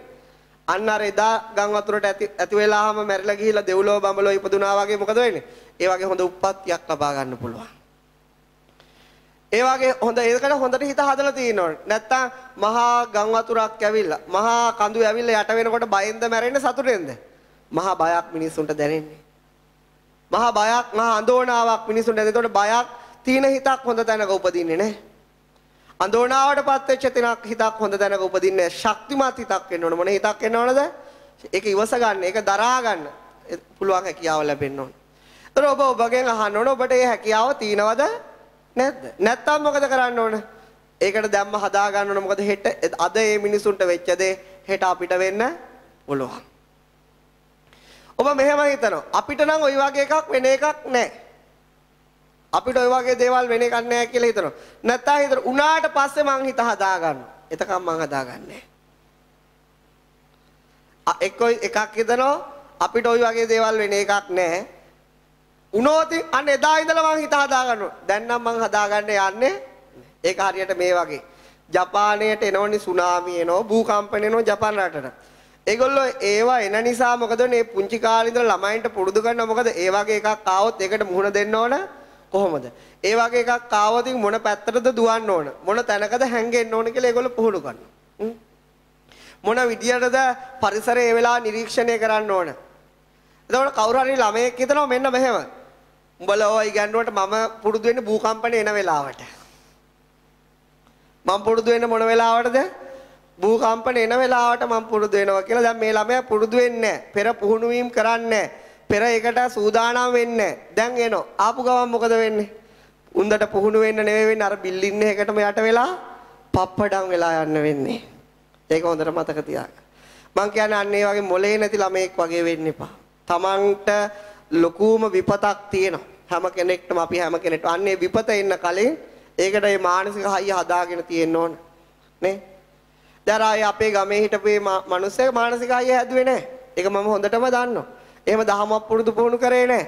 ඒ ගෙවල් වල අය දහමක් පුරුදු කරේ නැහැ. එතකොට ඒගොල්ලෝ ඇඬු කඳුලින් පපු යත් ගහගෙන පොළොවේ පස් කාගෙන මේ වෙලාවේ ගත වෙන්නේ. ඇයි? තමන් ඒකට හිත හදාගත්තේ නැති නිසා. නමුත් අපි අහලා තියෙන බන්දුල මල්ලිකාව කවුද? බන්දුල මල්ලිකා. ඇයගේ දරුවෝ 32 දෙනාම රජය විසින් ඝාතනය කරද්දී රජතුමා විසින් ඝාතනය කරද්දී මහත්යත් එක්ක ඇයට පුළුවන් දම් බෙදන්න. ඇයට පුළුවන් මොකක් කරන්නද? දම් බෙදන්න. දැන් මේගොල්ලෝ තමන්ගේ එකම දරුවා මරුණොත් දම් බෙදන්න පුළුවන්ද? ඒක මරුණාම බලන්න ඕනේ. ඊට කලින් පුළුවන් කුවට වඩා නෑ. පිළිගන්නේ විපත ආවට පස්සේ හැදිලාද නැද්ද කියලා. එතකොට මොකද? එතකොට බුදුහාමුදුරුවෝ ධර්මයෙන් ඔවුන්ව සපවත් කළා නැද්ද? සපවත් කළා. දැන් මේ පිටින් ආපු බලවේගයක් දෙයි හයිය හිත හදලා තින්නේ තමන්මද හදාගත්තේ? තමන්ම හදාගත්තේ. අදත්තාව ඒ වගේම උපාසකම්ම කෙනෙක්. එයාත් හිත ඉහළටම දියුණු කළ මේ වර්තමාන කතාවක් කියන්නේ. එයා ඇවිල්ලා අවුරුදු 25ක් තිස්සේ මේ ධර්මයේ පුරුදු කළා. මගෙන් ඇහුවා මට මම මෙන්න මේ වගේ දේවල් භාවනාවේ අත්දකින්නවා. මට මේ වගේ වෙනවා. ඔබ වහන්සේ කියන්නේ මට තව මොනවද ගුරු උපදේශ වශයෙන් ඕන? මම එතුමියගෙන් ඇහුවා ඔබතුමියට මොනවද විපත්ති සිද්ධ වෙලා තියෙන්නේ? විපත්ති මට ළඟදී විපත්තියක් සිද්ධ වුණා. මගේ දුව විදේශ රටක ඉන්නේ. එයා කොහෙටද ස්පිරිතාලයකට ගිහලා ඒ වෙලාවේ මට කෝල් එකක් දුන්නා. මාව ට්‍රොලි එක දාලා කොහෙද තල්ලු කරා යනවා දන්නේ නැහැ කියලා. ඔපරේෂන් එකකට. ඒකම ෆෝන් එක කට් වුණා. දවස් 3ක් 4ක් යනකම්ම කිසිම ආරංචියක් නැහැ. හාමුදුරනේ මගේ හිත පොඩ්ඩක්වත් කැළඹුණේ නැහැ. එතකොට දැන් මම එයාට කියන්න ඕන දේ එයාගේ ප්‍රමාණය එයාට හොයාගන්න පුළුවන්. දැන් තමන්ගේ එකම දුව විදේශ රටකදී ඔහොම අරගෙන ගිහලා ෆෝන් එක ඕප් වුණාට පස්සේ දවස් 3-4ක් වෙනකම්ම සම්බන්ධ කරගන්න බැරුව හිත ඇතුලෙන් කිසිම කැළඹීමක් නැහැ. උඩින් කරන්න ඕන කේබයක් කෝල් කරලා දවස් 4කට පස්සේ යාළුවෙක් කරා සම්බන්ධ කරගෙන දුන්නා. නමුත් එයා කියනවා ආමුදුරේ මේ ඇත්තමයි කියන්නේ මගේ හිතේ දවස් 4ෙම කැළඹුණේ නැහැ. එතකොට එයා අවුරුදු 25ක් තිස්සේ පුරුදු පුහුණු කරගත්ත ධර්මයට උදව් වෙලා නැද්ද? උදව් වෙලා තියෙනවා. මේ අද දවසේ ඇවිල්ලා කියපු එක. එතකොට එයාගෙත් එක්ක ආපු යාළුවත් එහෙම හිත පුරුදු කරගෙන. ඉතින් මම කියන්නේ මම ඔයා තව විපත් වලට කරදර වලට ලක් වෙනකන් ඉන්න. එතකන් ගෙස් කරගන්න එපා. එතකොට තමයි බලා ගන්න පුතුන් හිත කැළඹෙනවද නැද්ද කියලා. එතකන් ශක්තිය මනින්න බෑ. එතකොට එහෙම මිනිස් අපිට අතරම ඉන්න අපි වගේම මිනිස්සුන්ට එහෙම හිත හදා ගන්න පුළුවන් අපිට බැරිද? පුළුවන්. මොකද්ද ඕන? කැපවීම ඕන, උත්සාහය ඕන, උනන්දු ඕන. එහෙම වුණොත් අර ධර්මයේ සැප ලබා ගන්න පුළුවන්. අන්නේ දහම මෙන්න මේ වගේ දේවල් සිද්ධ වෙද්දිත් හිත කම්පා නොකරගෙන ඉන්න පුළුවන් කියලා මේ ලෝකයට කියා දුන්නේ කවුද? බුදුහාමුදුරුවෝ. අන්න ඒ නිසා උන්වහන්සේගේ පහළවීම සැපයක්. ඒ උන්වහන්සේ ඒකට කිව්වේ වචන. ඒකට කියනවා මොකද්ද? ධර්මය. අන්නේ ධර්මය අහන්න නොලබුණා නම් උන්ට කවදාවත් එමෙ හිත හදා ගන්න පුළුවන් වෙයිද? කවදාවත් සිද්ධ වෙන්නේ නැහැ. ඒ දහම මේ ලෝකේ මිනිසුන්ට අදටත් අහන්න ලැබිලා මිනිස්සු හිත හදා ගන්නවා. එදත් හිත හදා ගත්තා. ඒ දහම උන්වහන්සේ දේශනා නොකරනම් මිනිසුන්ට ඒ සැපය ලැබෙන්නේ ඒක සැපයක්. සාමාන්‍ය දුක් විඳින මිනිස්සු හිතාවේ මෙහෙම දරුවෙක්ට එහෙම වෙලත් ඉවසන් ඉන්න පුළුවන්ද? දැන් ඒ වෙලාව ඇඬුවයි කලබලුණයි කියලා වැඩක් තියෙනවද? වැඩක් නැහැ. ඒකෙන් ඒ ළමයට වෙන යහපතක් තියෙනවද? යහපතක් නැහැ. එයාට වෙන පිහිටක් තියෙනවද? දැන් මෙහෙ එනකොට දවස් 4 යනකොට අම්මත් බාගෙට මැරලා. එපාර එයාට පන්න එනකොට මොකද්ද වෙන්නේ? එපාර එයාට තව ලෙඩේ ඩබල් වෙනවා. තමන් සතුටින් ඉන්නවයි කියලා ලෙඩාට ආරංචි කරන ලෙඩාටත් ඒක ඉක්මනට සුවපත් වෙනවා. එච්චරයි. මං කියන එක තේරුම් ගන්න. ඉතින් සාමාන්‍ය සමාජයේ ඔක්කොම කියාවි මෙයයි නම් අම්මා කෙනෙක් නෙවෙයි. මෙයයි නම් තාත්තා කෙනෙක් නෙවෙයි. නමුත් ප්‍රශ්නයක් වෙන වෙලාවට ඒ ප්‍රශ්නේ තමනුත් ලෙඩ වෙනවා නම් ඔහුට නියම ප්‍රතිකාරය කරන්න පුළුවන් කම නැහැ. එතකොට අන්න ඒ විදිහට හිත හදාගන්න මේ දහමට තමයි කියන්නේ මොකද්ද? සැප ගෙනත් දෙන ධර්මයේ කියලා. වෙන මොකක්වත් සැපයක් ඕක තමයි මනුස්සයට ගෙනත් දෙන සැපේ. ඊට වඩා සැපයක් මොකටද? ඊළඟට මේ ලෝකේ හැම මිනිස්සෙම අවිද්‍යා අන්ධකාරයේ මේ අතපත ගෑම සිද්ධ කරන්නේ. උන්වහන්සේ අවිද්‍යාව බිඳලාන වචන ප්‍රකාශ කරනවා. උන්වහන්සේ මේ ලෝකේ පහළ වෙලා කියනවා උඹලා හිතාගෙන ඉන්න උඹලගේ මාන්න නිසා මම කියලා කෙනෙක් ඉන්නවයි කියලා. උඹලගේ තණ්හාව නිසා මගේ කියලා දෙයක් තියෙනවයි කියලා. උඹගේ වැරදි දෘෂ්ටිය නිසා ආත්මය කියලා දෙයක් තියෙනවයි කියලා. ඉතින් බුදුහාමුදුරුවෝ කියන ඕක උඹගේ තණ්හා මාන දිට්ඨි නිසා ඇතිවෙච්ච සංකල්පයක් මිසක් ඔය යථාර්ථය නෙවෙයි. මොකද මම කියන සංකල්පය ඇති වෙන්නේ මාන්නයත් එක්ක. මගේ කියන සංකල්පය ඇති වෙන්නේ තණ්හාවත් එක්ක. එතකොට මගේ මට එක එක දේවල් කරන්න පුළුවන් කියලා හිතෙන්නේ දෘෂ්ටියත් එක්ක. එතකොට මේ අපේ හිතේ වැඩ කරන්නේ තුනයි තණ්හා මාන දිට්ඨි. බුදුහාමුදුරන්ගේ ධර්මයේ දේශනා කරන්නේ තණ්හාව මාන්නය දිට්ඨිය විනාශ කිරීම පිණිස උන්වහන්සේ ධර්මයේ දේශනා කරනවා. තණ්හාවෙන් ඉන්න මිනිස්සෙට අවසාන ඉතුරු වෙන්නේ එකම දෙයයි. තණ්හාය ජායති සෝකෝ. මේ ලෝකේ ඔක්කොම කිව්ව එකම පැත්තකට. උඹට එකම රැකවරණේ තියෙන්නේ ඔබ එක යමක් එකතු කරගත්තාම. උඹට එකම රැකවරණේ තියෙන්නේ උඹ ඒක ආසාවෙන් පරිසම් කරගත්තම. ඒ ලෝකේම ඉපදිච්ච එකම මිනිසෙක් කියන මොකද? තණ්හාය ජායති සෝකෝ. තණ්හාව නිසා උඹලා ඔක්කොම එකතු වෙලා සැප තිනවයි කිව්වත් මම තනියෙන් ඉඳන් කියන මොකද? ওই තණ්හාවෙන් උඹලට ලැබෙන කිසිම සැපයක් ඒ කවුද කිව්වේ? බුදුහාමුදුරුවෝ. ඒ වචනේට මොකද්ද කියන්නේ? ධර්මයේ දේශනා කරනවායි කියලා කියනවා. එතකොට අර Tamanට අවිද්‍යාව නිසා තියුණු විශ්වාසයක් දෘෂ්ටියක් තණ්හාව නිසා සැප හම්බ වෙනවායි කියලා. තණ්හාව නිසා ආරක්ෂාව හම්බ වෙනවායි කියලා. තණ්හාව නිසා සතුට හම්බ වෙනවායි කියලා. එතකොට මේ ප්‍රඥාවන්ත මිනිස්සු මේ වචනේ ඇහුනම කල්පනා කරලා බලනවා. ඇත්තටම මට තණ්හාව නිසා සැප හම්බ වෙලාද තියෙන්නේ? ඇත්තටම මට තණ්හාව නිසා ආරක්ෂාව හම්බ වෙලාද තියෙන්නේ? ඇත්තටම මට තණ්හාව නිසා සැනසීම හම්බ වෙලාද තියෙන්නේ? ඒතර ප්‍රඥාවන්ත මිනිසෙට හිතන මේක ඇත්තටම මේ තණ්හාව නිසා මට කිසිවක් හම්බ වෙලා නැහැ. මේ තණ්හාව නිසාම මම මගේ මේ බය පවතින්නේ. මේ තණ්හාව මම තණ්හාව ඇති කරගත්ත දේවල් නිසාමයි මට ශෝකය උපදින්නේ. එතකොට තේරෙනවා උන්වහන්සේ කියන එක හරි. එහෙනම් මම අද ඉඳලා එකපාරට බැරුණක් ටික හරි මගේ හිතේ තණ්හාව අඩු කරගන්න ඕන. එතකොට මොකද වෙන්නේ? එයා ටික ටික අඩු කරගන්නකොට ටික ටික සතුට වැඩි වෙනවා. ටික ටික ශෝකය අඩු වෙනවා. ටික ටික බය අඩු වෙනවා. එයා තණ්හාව සම්පූර්ණයෙන්ම ප්‍රහාණය කරනකොට මොකද වෙන්නේ? සදාටම සදාතනික සැපයටපත් වෙනවා. සදාතනිකව බය අයින් වෙලා යනවා. සදාතනිකව සැනසීම කවුද මේ වචන මේ ලෝකෙට කිව්වේ? බුදුවරු. ඒ කියපු වචන වලට කිව්වා ධර්මයයි කියලා. අන්නේ වචන අපිට ඇහුනේ නැත්තම් අපි කොහොමද අපි සැප හොයාගන්නේ? අපි කොහොමද අපේ සතුට හොයාගන්නේ? අපි කොහොමද අපේ බය නැති කරගන්නේ? අපි කොහොමද අපේ සැනසීම උදා කරගන්නේ? පොඩ්ඩක් කල්පනා කරලා බලන්න. එතකොට මේ ලෝකේ කොච්චර වචන ඇහුණත් තණ්හාවට දාස වෙන්න කිය ඒ කිසිම වචනයකින් මිනිස්සෙට සැනසීමක් ලැබෙන්නේ නැහැ. ඒ කිසිම වචනයකින් මිනිස්සෙට සාහනයක් ලැබෙන්නේ නැහැ.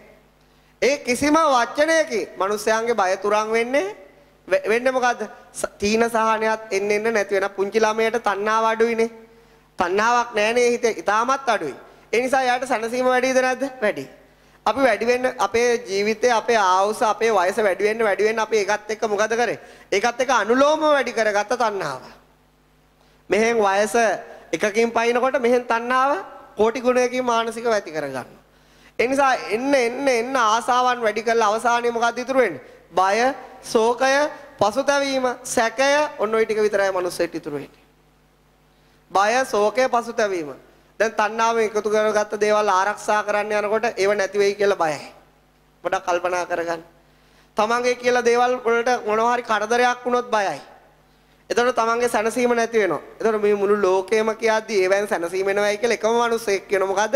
ඒ කිසිම එක සැනසීමක් නැහැ. එතකොට ප්‍රඥාවන්ත මිනිස්සු ඒ දහමට සවන් දුන්නා. ප්‍රඥාවන්ත මිනිස්සු තම මොකද කරේ? තමන්ගේ ආසාවන් ටික ටික අඩු කරන්න ගත්තා. සමහර අය එකපාරටම අඩු කරන්න ගත්තා. එතකොට මොකද වුනේ? ඒගොල්ලෝ සැනසීමටපත් වුණා. ඒගොල්ලෝ විමුක්තියටපත් වුණා. ඒගොල්ලෝගේ බය නැති වෙලා ගියා. උන්වහන්සේ අහනවා තණ්හාය විප්පමුත්තස්සෝ නති සෝකෝ කුතෝ බය. තණ්හාව කියන එකක් නැත්තම් උඹලට බය කියලා එකක් තියෙයිද කියලා. තණ්හාව කියන එකක් තීනකන් ශෝකයක් නැති වෙයිද කියලා උන්වහන්සේ ප්‍රශ්න කරනවා. එතකොට මොකද්ද වෙන්නේ? ප්‍රඥාවන්තයෝ එකෙන් හිත හදා ගන්නවා. දුෂ්ප්‍රඥයෝ බැන බැන යනවා. උන්වහන්සේ නෙගටිව් දහමක් කියලා දෙනවා. මුන්වහන්සේ අපිව විනාශ කරන දහමක් කියලා දෙනවා. නමුත් ඔවුන්ගේ විනාශය වෙන්නේ දහම නිසා නෙවෙයි. මොකද්ද? ඒ දහම තියෙන උන්ගේ සැනසීම සඳහායි. උන්ගේම යහපත සඳහායි. අදටත් එහෙමයි. අදටත් ඒක එහෙමම තමයි. ඉතින් ඒ නිසා අදටත් මිනිස්සු ඒ දහම ආලා හිත හදා ගන්නවා. ඒකට නිසා කියන්නේ මොකද්ද? සුඛා සද්ධම්ම දේශන. ඒක තමයි දහම අහනවයි කියන්නේ. එතකොට මේ මාන්නයෙන් මිනිස්සු පසු වෙනවා. මමත්වයෙන් මිනිස්සු පසු වෙනවා. මිනිස්සු හිතනවා තමන්ගේ හැම පුංචි කාලේ ඉඳලම අපිට ගුරුවරු දෙමාපියෝ ඔක්කොම උගන්වන්නේ මොකද්ද? ආත්ම අභිමානය රැකගන්න, තමාව රැකගන්න, තමාව ආරක්ෂා කරගන්න. මොකක් වුණත් තමාවට මුකුත් වෙන්න ඉඩ තියන්න එපා කියලා තමයි අපිට සාමාන්‍ය ලෞකික සමාජය උගන්වන්නේ. එතකොට අපිත් හිතනවා අපිට අපේ ලොකුකම හදාගත්තම, අපිට අපේ තත්ත්වය හදාගත්තම, අපිට අපේ හැකියාවන් ටික දිනු කරගත්තම අපිට සැනසීමක් එයි කියලා. අපිට නිවීමක් එයි කියලා. අපිට සදාකාලික සහනයක් එයි කියලා අපිත් විශ්වාස කරනවා. අපිට ඔක්කොම එකතු වෙලා කිව්ව ඒකනේ. ඔක්කොටම එකතු වෙලා කිව්ව තමන් තත් එක හොඳ තැනකට යන්න. තමන්ගේ කියලා තත්වයක් හදාගන්න. තමන් කියලා අයිඩෙන්ටිෆයි කරගන්න. එතකොට එහෙම ගියාම ලේසි. නමුත් ඒකෙන් මිනිස්සෙට මොකද වුනේ? තමන්ගේ මානසිකයෙන් තමන්ගේ මාන්නය වැඩි වෙන්න මං කියන්නේ මේ භෞතික කාරණයක් නෙවෙයි. ඒ භෞතික කාරණා වලට සාපේක්ෂව ඒකව මමත්වයෙන් ගන්න. ඒවයි මාන්නෙන් ඉහළ යන්න ඒ මිනිස්සගේ මොකද නැති උනේ? සැනසීමම නැති වුණා. නිවීමම නැති වුණා. සතුටම නැති වුණා. ඒත් ඒ මිනිසුන්ට ඒක තේරෙන්නේ නැහැ. ඒ තේරෙන්නේ නැත්තේ මුළු ඔක්කොම එකතු වෙලා අහුව සම්මත කරන ඔයා තමයි ඉහළටම ගියපු කෙනා. ඔයා තමයි ශ්‍රේෂ්ඨ කෙනා. ඔයා දිහා බලලා තමයි අපිත් හැදෙන්නේ. එතකොට මොකද වෙන්නේ? එයාට දැන් තමන් තනියෙන් තමන් ගැන ලොකුකමක් හිතාගෙන ඉන්න එක මහ දෙයක් නෙවෙයි. හැබැයි අනිත් අයත් එකතු කරලා ඒක ඔව්වේ කියනවනම් දැන් තමන්ගේ ලොකුකම අත්තරින් අමාරුයි. මං කියන්නේ දැන් අපි ගැන ලොකුවට එක දේවල් හිතේ දාගෙන ඉන්නවනේ අපි හැමෝම. ඒක මහ දෙයක් නෙවෙයි. අපේ ලොකුකම ඔක්කොම එකතු වෙලා සම්මත කරනවනම් අන්න දැන් මනුස්සයට මොකද වෙන්නේ? තමන්ගේ ලොකුකම අත්තරින් අමාරුයි. තමන්ගේ මාන්නය අත්තරින්න අමාරුයි. ඇයි? මම විතරක් නෙවෙයි අනිත් අයත් මේකම මට කියනවනේ. එතකොට මොකද? ඒක හිතේ දාගෙන ඉන්න තමන්ගේ සහනය නැති වෙනවා. ඇයි? කවුරු හරි ඊට පස්සේ දැන් මේ සමාජයේ ඉන්න කොට්ටාස දෙකක්. එකක් මේ හොඳ කියන අය, එකක් බයින. ඊට පස්සේ අර හොඳ කියන අය සම්මත කරනවා. අර බයින අය කොහොමද බයිනෝ? ඒවා ඇහෙන්න මොකද්ද වෙන්නේ? තමන්ගේ මමත්වයට වදිනවා. මම එහෙමද? මම හොඳ මිනිස්සෙන්නේ. මම දුස්සීලේද? මම සිල්වන්තයෙක් නේ. මම හොරෙක්ද? මම හොරකම් නොකරපු කෙනෙක් නේ. දැන් මේවා ඇහෙන්න මොකද වෙන්නේ? අනන්ත අප්‍රමාණ අපහසුතාවලටපත් වෙනවා. ඒ මොකක් නිසාද? ඒ තමන්ගේ මමත්වය නිසා. මොකක් නිසාද? මුළු ලෝකෙම මමත්වය රැක ගන්න කතා කරද්දී උන්වහන්සේ දේශනා කරනවා උඹලා අවබෝධ කළ යුතු යමක් පවතිනවා. උඹලා අතහැරිය යුතු යමක් පවතිනවා. එහෙනම් උඹලාගේ මමත්වයයි. එහෙනම් උඹලාගේ මොකද්ද? මමත්වය. ඒ අනාත්ම ධර්මතාවය ප්‍රත්‍යක්ෂ කරගන්න කියලා කියනවා. උන්වහන්සේ තර්කානුකූලව පෙන්නනවා. උඹලයි කියලා හිතාගෙන හිටියට ඇත්තටම එහෙම හිතන්න පුළුවන්ද? දැන් මිනිස්සෙක් තමන්ගේයි කියලා හිතන්නේ මේ ශරීරය. මේ ආහාර වලින් පෝෂණය වෙන, ආහාර නිසා වර්ධනය වෙන, සීත උෂ්ණ නිසා පහර කන මේ ශරීරය තමන්ගේ කියලා මිනිස්සු හිතන් ඉන්නවා. ඒක බුදුහාමුදුරුවෝ කියනවා හරි. උඹලා කියන්නේ ශරීරය උඹලයි කියලානේ. හරි මමත් ඒක පිළිගන්නවා. එහෙනම් මට මෙහෙම කියලා බලන්න දැන් උඹලගේ දෙයක් නේ. දැන් කියපන්කෝ ශරීරය මහත් වෙන්න කියලා මහත් වෙනවද? දැන් කියපන්කෝ කෙට්ටු වෙන්න කියලා කෙට්ටු වෙනවද? දැන් කියපන්කෝ සහැල්ලු වෙන්න කියලා සහැල්ලු වෙනවද? දැන් කියපන්කෝ උඩ පා වෙන්න කියලා පා වෙනවද? දැන් කියපන්කෝ පොළොව එකක් කිම නැති වෙන්න කියලා නැති වෙනවද? උන්වහන්සේ තර්කානුකූලව පෙන්නනවා උඹලයි කියලා හිතාගෙන හිටියට ඒ ශරීරය හැමතිස්සෙම උඹලට උගන්වනවා. ඒක උඹලට අයිති නැති බව. ඒක ආහාරයට පමණක් අයිති බව. ඒක ස්වභාව දහමට පමණක් අයිති බව. ඒ තර්කානුකූලව උන්වහන්සේ ඒ මිනිසු මත තියෙන වැරදි දෘෂ්ටිය කඩන්න උත්සාහ කරනවා. ඒ කඩන්න උත්සාහ කරන වචන වලට කියනවා ධර්මයේ දේශනා කරනවායි කියලා. මොකක්ද දේශනා කරනවායි කියලාද? දහම කියා දෙනවායි කියලා. ඒ දහම නිසා ඒ මොකද වෙන්නේ? ඒ දෘෂ්ටි අයින් කරගත්, ඒ චින්තන අයින් කරගත් ඒ මිනිස්සු මොකද වෙන්නේ? සැපයටපත් වෙනවා. මොකටපත් වෙනවද? මේ මිනිස්සුන්ගේ මමත්වයේ පවතින තමන් චින්තනයන් නඩත්තු කරනකම් විතරයි. චින්තනයක් කියලා කියන්නේ මොකද? යම්කිසි අදහස් ටිකක් එකතු වෙලා ඒක හරියයි කියලා සම්මත කරගෙන. ඒ වගේ අපේ හිත ඇතුලේ අපිම පුංචි කාලයෙන් පස්සේ අපේ සාමාන්‍ය ජීවිතේ මුහුණ දෙනකොට සමාජයත් එක්ක ගැටිලා සමාජයෙන් ඉගෙනගෙන පොත්පත් වලින් ඉගෙනගෙන අපේ මනසේ එක චින්තන තියෙනවා. ඒ චින්තන තමයි අපි මම කියලා සලකන්නේ. ඒ අදහස් තමයි අපි මම කියලා සලකන. ඒකම අදහසක්වත් නැත්තම් මම කියලා හැඟීමක් දැනෙන්නේ නැහැ. ඒක මම හරියට කියන්නේ මෙන්න මේ වගේ. සර්පයෝ ටිකක් ඉන්නවා කියන්නේ සර්පයෝ 5-6 දෙනෙක් ඉන්නවා. එක සර්පයෙක්ගේ නැට්ටයි, තව සර්පයෙක්ගේ නැට්ටයි, තව සර්පයෙක්ගේ නැට්ටයි ওই හතම එකතු වෙලා ඒ නැටි එකතු වෙලා එතන මහා සර්පේ නිර්මාණය වෙලා. දැන් අපිට අරක බැලුවම පේන්නේ සර්පයෝ කීයක් ඉන්නවයි කියලාද? 7ක් ඉන්නවයි කියලා. 6 දෙනාගේ නැටි ටික එකතු වෙලා අපිට පේනවා තවත් සර්පේ. එහෙම නිර්මාණයක් පේනවා. දැන් බුදුහාමුදුරුවෝ කියන්නේ 7 වෙනි සර්පයෙක් නැහැ. සර්පයෝ 6යි ඉන්නේ. ওই සර්පයෝ 6 දෙනාගේ ওই අවුල එතනින් ලිහලා දැම්මට පස්සේ උඹට බලා ගන්න පුළුවන් 7 වෙනි එක ඇත්තද බොරුද කියලා. මං කියේක තේරුම් ගන්න. දැන් අපිට මම කියන දැනෙන හැඟීම සර්පෙක්. ඒක යකෙක්. ඒක රාක්ෂයෙක්. අපි ඒක ඇත්තයි කියලා හිතන් ඉන්නවා. ඒක ඇත්තයි කියලා ජීවමාන කරන්නේ අර චින්තන වලින්. අර වටේ ඉන්න අවශේෂ සර්පයන්ගෙන්. ඒ සර්පයන් එකතු වුණාම ඒ තුල නිර්මාණය කරන ප්‍රතිරූපය තමයි මමත්වය.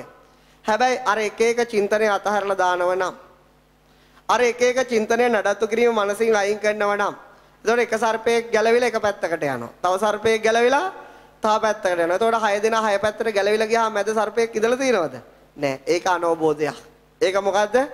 අනෝබෝධයක්. ඒක වැරදි හැඟීමක්.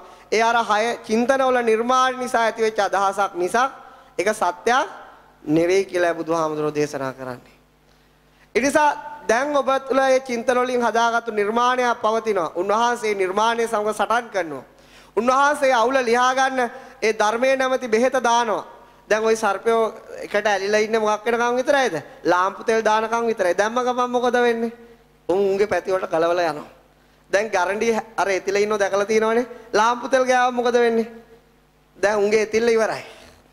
උන් කොහෙ ගියාද කියලා නෑ. ඉතින් ඒ දහම ලාම්පු තෙල් වලටත් වඩා විසයි. ඒක ගෙනල්ලා මැදට වක් කරාම මැද ඉන්නවද නැද්ද කියලා හොයාගන්න පුළුවන්. මේ තක්වා දැකලා තියෙන ව්‍යාජයක් මිස සත්‍යයක් නොවේ. ඒ නිසා අන්න ඒ වගේ දහමක් උන්වහන්සේ දේශනා කරනවා. ඒක අපි අපේ තියෙන වැරදි දෘෂ්ටිය කැඩිලා ගියාට පස්සේ, වැරදි අවබෝධයේ මමත්වයේ පිළිබඳව නැති වෙලා ගියාට පස්සේ, එතනින් මනසට ඇති වෙන සහනය, එතනින් මනසට ඇති වෙන නිදහස, ඒක වචන වලින් කියන්න පුළුවන් කමක් නැහැ. හැම කරදරයක්ම දැනෙන්නේ තමා ඉන්න කන්නේ. Taman නැතුණාට පස්සේ මේ ලෝකේ කොච්චර කරදර තුනක් දැනගන්න කෙනෙක් ඉන්නවද? නැහැ. ඒකයි දැන් බුදුවරුන්ට ඇවිල්ලා කවුරු හරි බයිනවා. බුදුවරුන්ට ඇවිල්ලා චෝදනා කරනවා. උන්වහන්සේලා ඒව මැද hina වෙලා ඉන්නවා. ඇයි ඒ? බාර ගන්න එකෙක් නැහැ. මොකෙද්ද නැත්තේ? බාර ගන්න. දැන් ඒ චෝදනා ටික අපිටම කරනවා. එතකොට මොකෝ වෙන්නේ? එතකොට අපි ඇවිලෙනවා. ඇයි ඇවිලෙන්නේ? බාර ගන්න එකෙක් හදාගෙන ඉන්නවා. ඇත්තටම ඉන්න එකෙක් නෙවෙයි. හදාගත් එකෙක්. එකා යකා වෙලා කියන්නේ ඕකට තමයි. ඔකට කියන්නේ මොකද්ද? හදාගත් එකාම යකා වෙලා.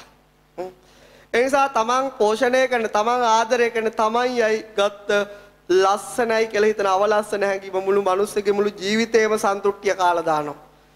තමන්ගේ ආධ්‍යාත්මික හයිය විනාශ කරලා දානවා. තමන්ගේ සතුට කෑලි කෑලි වලට කීතු කරලා දානවා කියලා මේ ලෝකෙට කවුද කිව්වේ? බුදුහාමුදුරුවෝ. මුළු ලෝකයම කිව්වේ තමන් කියන කෙනා රැකගත්තම සතුට ලැබෙනවයි කියලා. එකම මිනිසෙක් වචන කිව්වා ඉන්දියාව ඉපදිලා මොකද්ද? ඔන්නෝක අවබෝධ කරපන්. අන්න එතන තමයි සැපේ තියෙන්නේ කියලා. ඔන්න ඔය උඹයි කියපු සංකල්ප චින්තන ටික කඩා දාපන්, මිත්‍යා දෘෂ්ටි ටික අත්හැරලා දාපන්.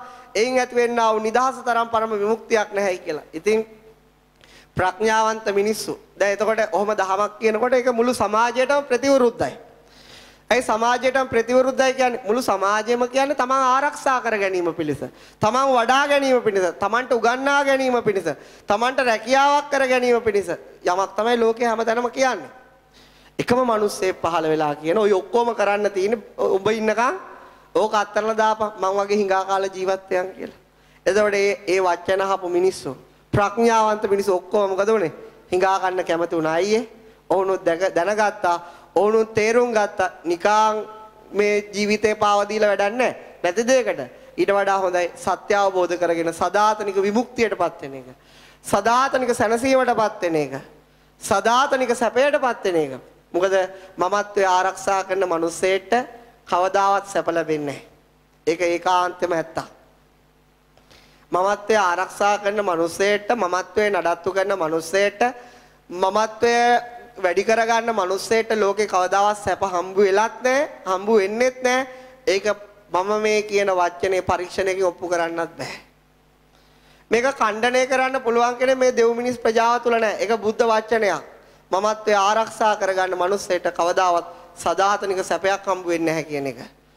ඔව් తాවකාලික සැපයක් ලැබෙනවා. නමුත් ඊට වඩා බොහෝම මානසික විපත්ති වලට උට මුහුණ දෙන්න සිද්ධ වෙනවා.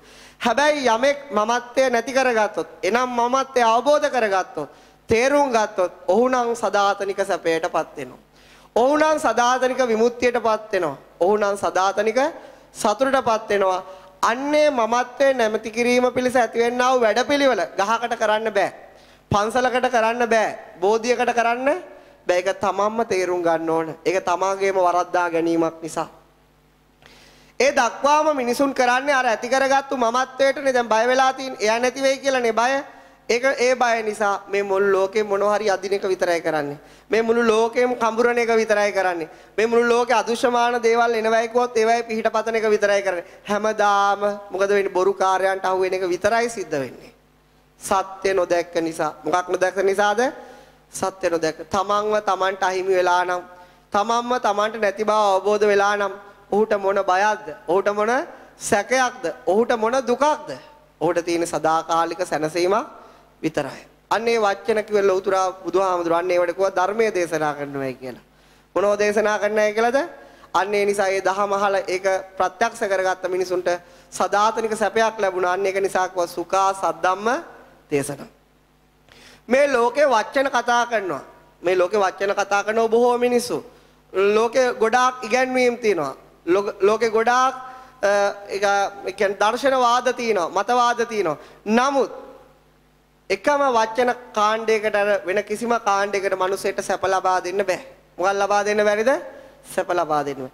එතකොට ඔබ වහන්සේ කියන්නේ මේ ලෝකේ වෙන කිසිම ආගමකට සැප ලබා දෙන්න බෑ කියලාද? මම එහෙම නොකියන්නේ. මම කියන්නේ ධර්මයට නැතුව වෙන දෙයකට සැප ලබා දෙන්න. දැන් අපි කියමු කවුරු හරි මිනිස්සෙක් ඇමරිකාවේ ඉපදිලා එයා කියන මමත්වය අයින් කරගන්න. එතකොට ඔබ මමත්වය අවබෝධ කරගන්න කියලා. එතකොට මං අහන්නේ එයා කියන්නේ ධර්මයේද අධර්මයේද? ඔහු ධර්මයේ ප්‍රකාශ කරන්නේ. ඒ ධර්මය නිසා ලැබෙන සැපයක්. අපි කියමු කතෝලික භක්තිකයෙක් කියනවා තණ්හාව නැති කරගන්න. එතකොට මං අහන්නේ ඔහු කියන්නේ ධර්මයේද අධර්මයේද? ඔහු ධර්මයේ ප්‍රකාශ කරන්නේ. ඒකට જાතියක් නැහැ. ඒකට ආගමක් නැහැ. ඒකට රටක් නැහැ. ඒකට කියන්නේ ධර්මය කියලා. ඒකට කියන්නේ යුනිවර්සල් ට්‍රුත් කියලා. ඒක කියන්නේ විශ්ව සත්‍ය කතා කරනවායි කියලා. ඒක මුළු ලෝකේ කවුරු කිව්වත් ඒකට තමයි ධර්මය කියලා කියන්නේ. නැත්තම් මේක එක જાතියක් දැන් සිංහල අය කියන එක විතරක්. දැන් මේ සත්‍ය මතට මේ මුළු ලෝකෙම ළඟා වෙමින් පවතිනවා. ප්‍රඥාවන්ත මිනිස්සු මේ ලෝකෙ ඉතුරු වෙච්ච. ඒගොල්ලන්ට මේක තේරෙනවා. මමත්වයේ නිසා මේ දුක තියෙන්නේ, තණ්හාව නිසා මේ දුක තියෙන්නේ කියලා. ඔවුන් එය ප්‍රහාණය කිරීම පිණිස, ඒ අවබෝධ කිරීම සඳහා වැඩපිළිවෙලක යෙදෙනවා. මම අහන්නේ ඔවුන් පුරුදු වෙන්නේ ධර්මයේද අධර්මයේද? අන්නේ ඔවුන් සැප සඳහා කටයුතු කරනවා. මොකක් සඳහා කටයුතු කරනවද? සැපේ සඳහා කටයුතු කරනවා. අන්න ඒකයි කියන්නේ සුඛා සද්ධම්ම දේශන. අන්නේ දහම ලෝකේ කවුරු හරි කියනවා නම් අන්නේ මිනිසුන්ට සැප උදා කරලා දෙනවා. අන්න ඒක මුලින්ම මේ ලෝකයට කිව්වේ කවුද? ගෞතම බුදුහාමුදුරුවෝ. අපි දන්න ඉතිහාසය තුල ඔය ලෝකේ තියෙන සෑම ආගමක්ම දැනට තියෙන සෑම ආගමක්ම තියෙන්නේ කොයි කාලෙන් පස්සේ 2600 කකින් පස්සේ ඇති වෙච්ච ඒවා තියෙන දැනට ලෝකේ තියෙන ගොඩක් ආගම්. එතකොට ඒකේ මුලින්ම මීට 2600කට විතර කලින්ම බුදුහාමුදුරුවෝ පණිවිඩය මේ ලෝකෙට දුන්නා. උඹලා සැනසීම හොයන්න එපා බාහිර ලෝකේ සැනසීම හොයපන් තමන්ගේ මමත්වය අයින් කර ගැනීම තුලින්. උඹලා සැනසීම හොයන්න එපා එක එක දේවල් එකතු කරගන්න ගිහිල්ලා. තමන් සතු දේවල් තමන් ලබා ගන්න දේවල් අත්හැරීමෙන් සැනසීම හොයාගනින්න. උඹලා ආරක්ෂාව හොයන්න එපා තව කාගෙන්වත්. තමන් සතු දේවල් අත්හැරලා ආරක්ෂාව ලබා ගනින්න. මොකද අර ආරක්ෂාව ඩුප්ලිකේට් නිසා. අන්න ඒකයි මේ දහම ලෝකෙ මිනිස්සු සැප හම්බ වෙන එක මම මගේ ජීවිතේ අත්දැකලා තියෙනවා. අත්දැකලා තියෙනවා කියලා කියන්නේ මේ දහම පුරුදු කරන මිනිස්සු මට හම්බ වෙනවා. මේ දහම පුරුදු කරපු මිනිස්සු මට හම්බ වෙනවා. මේ දහම මමත් පුරුදු කරලා තියෙනවා. මේකෙන් ලැබිච්ච සැප මේ මුළු ලෝකෙ කිසිම දෙයකින් ලැබිලා නැහැ. ඕන ඒ මිනිස්සුන්ගේ වචන එකතු කරලා පොත් ලියන්න පුළුවන්. ඔවුන්ට ඒ දහම නිසා ලැබිච්ච සැපය, සැනසීම ඔවුන් හොයාගත්ත කිසිම භෞතික දෙයකින්, කිසිම අධ්‍යාපනයකින්, කිසිම හදාගත්ත ගොඩනැගිල්ලකින්, කිසිම හදාගත්ත වාහනයකින්, ඒ කිසිම දෙයකින් ඔවුන්ට ලැබිලා නැහැ. ඔවුන්ට ඒ ලබා දීපු එකම දේ තමයි මොකද්ද? ඒ දහම. ඒකට තමයි කියන්නේ සුඛා සද්ධම්ම දේශනා. දහම කියලා වරද්දා ගන්න එපා. දහම කියලා කියන්නේ මේ සිංහල අය ලියපු පොත්පත් විතරක් නෙවෙයි. මෙන්න මේ වචන කවුරු හරි ලෝකයේ කියනවා නම් ඒ කියන්නේ දහම. මමත්වයේ අවබෝධ කිරීම පිණිස, තණ්හාව ප්‍රහාණය කිරීම පිණිස, ආත්මය ශුන්‍ය කිරීම පිණිස යම් වචන මේ ලෝකේ කතා කරනවා නම් ඒ කියන්නේ මොකද්ද? දහමක්. ඒ කියන්නේ මිනිසුන්ට සැප ලබා දෙන දෙයක්. අන්න ඒ වචන වලට අපි කියනවා අවබෝධයටපත් වූ අංගේ වචන. ඒ කියන්නේ බුද්ධ වචන. මොන වචනද? බුද්ධ වචන. අපි කියන්නේ නැහැ මේ බුදුහාමුදුරුවෝ කියපු වචන විතරක් බුද්ධ වචන කියලා. අවබෝධයටපත් වෙච්ච හැම මිනිස්සෙම කියන වචන බුද්ධ වචන. ඒවා අවබෝධයක් තුළින් පැන නගින්නේ. මොකක් තුළින්ද පැන නගින්නේ? අවබෝධයක් තුළින්. දැන් අපි ගත්තොත් මේ ලෝකෙම බලාගෙන හිමි වෙනකන් සතුටු වෙන්න. හැම මිනිස්සෙම Tamanට දෙයක් හිමි වුණාම මේ සතුටු වෙන්නේ. හැබැයි මිනිස්සෙට උප්පත්තිය වඩා මරණය දක්වාම සිද්ධ වෙන සර්කල් එක මොකද්ද? අහිමි වීම. උපතත් එක්ක එයාට මව් කුස අහිමි වුණා. තරුණකමත් එක්ක එයාට ළමා කාලය අහිමි වුණා. වයසට යෑමත් එක්ක එයාට තරුණ කාලය අහිමි වුණා. මරණයත් එක්ක එයාට ජීවිතය අහිමි වුණා. ඉතින් ඔච්චරයි සිද්ධ වෙලා තියෙන්නේ. නමුත් හැම මිනිස්සෙක්ම හිමි වෙනකන් සතුටු වෙන්න බලාගෙන ඉන්නවා. හැබැයි මේ ලෝකේ සතුටු වෙන්නේ කවුද? අහිමි වීම පිළිගන්න මිනිස්සු විතරයි. මොකක් පිළිගන්න මිනිස්සු විතරයිද? අහිමි වීම මේ ලෝකේ මිනිස්සු පිළිගත්තොත් එයාගේ සතුට කවදාවත් නැති කරන්න බෑ. මොකද්ද කිව්වේ? අහිමි වීම මිනිස්සෙගේ මනසින් පිළිගත්තොත් එයාගේ හිතේ තියෙන සතුට මේ ලෝකේ කාටවත් නැති කරන්න බෑ. ඇයි හැම මොහොතකම මොනවා හරි දෙයක් අහිමි වෙමින් පවතින නිසා. ඉතින් ඔහුගේ පිළිගැනීම අහිමි වීමයි, ඔහුගේ බාර ගැනීම අහිමි වීමයි. ඒ නිසා ඔහුට ඒ දේම දකින්න ලැබෙනවා. එහෙනම් ඔහුගේ හිතේ තියෙන මොකද්ද? ඒකාකාරී සතුටක්. මොකද්ද තියෙන්නේ? ඒකාකාරී සතුටක්. ඒක තමයි බුදුහාමුදුරුවෝ අනිත්‍ය කියන වචනේ මේ ලෝකෙට ඉගැන්වුවේ. අහිමි වීම බාර ගනිilla. සබ්බේ සංඛාරා අනිච්චාති යදා පඤ්ඤාය පස්සති.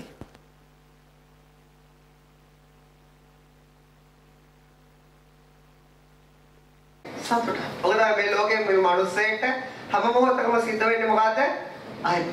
එතකොට ඒක බාර ගැනීම තමයි සතුට. දැන් අපි දිගටම අහගෙන ඉන්න ඕන කියලා අදහස් හිටනේ මිනිස්සෙන්ට මොකද වෙන්නේ? ඒ හිමි වීම බාරගෙන. මොකක් බාරගෙනද?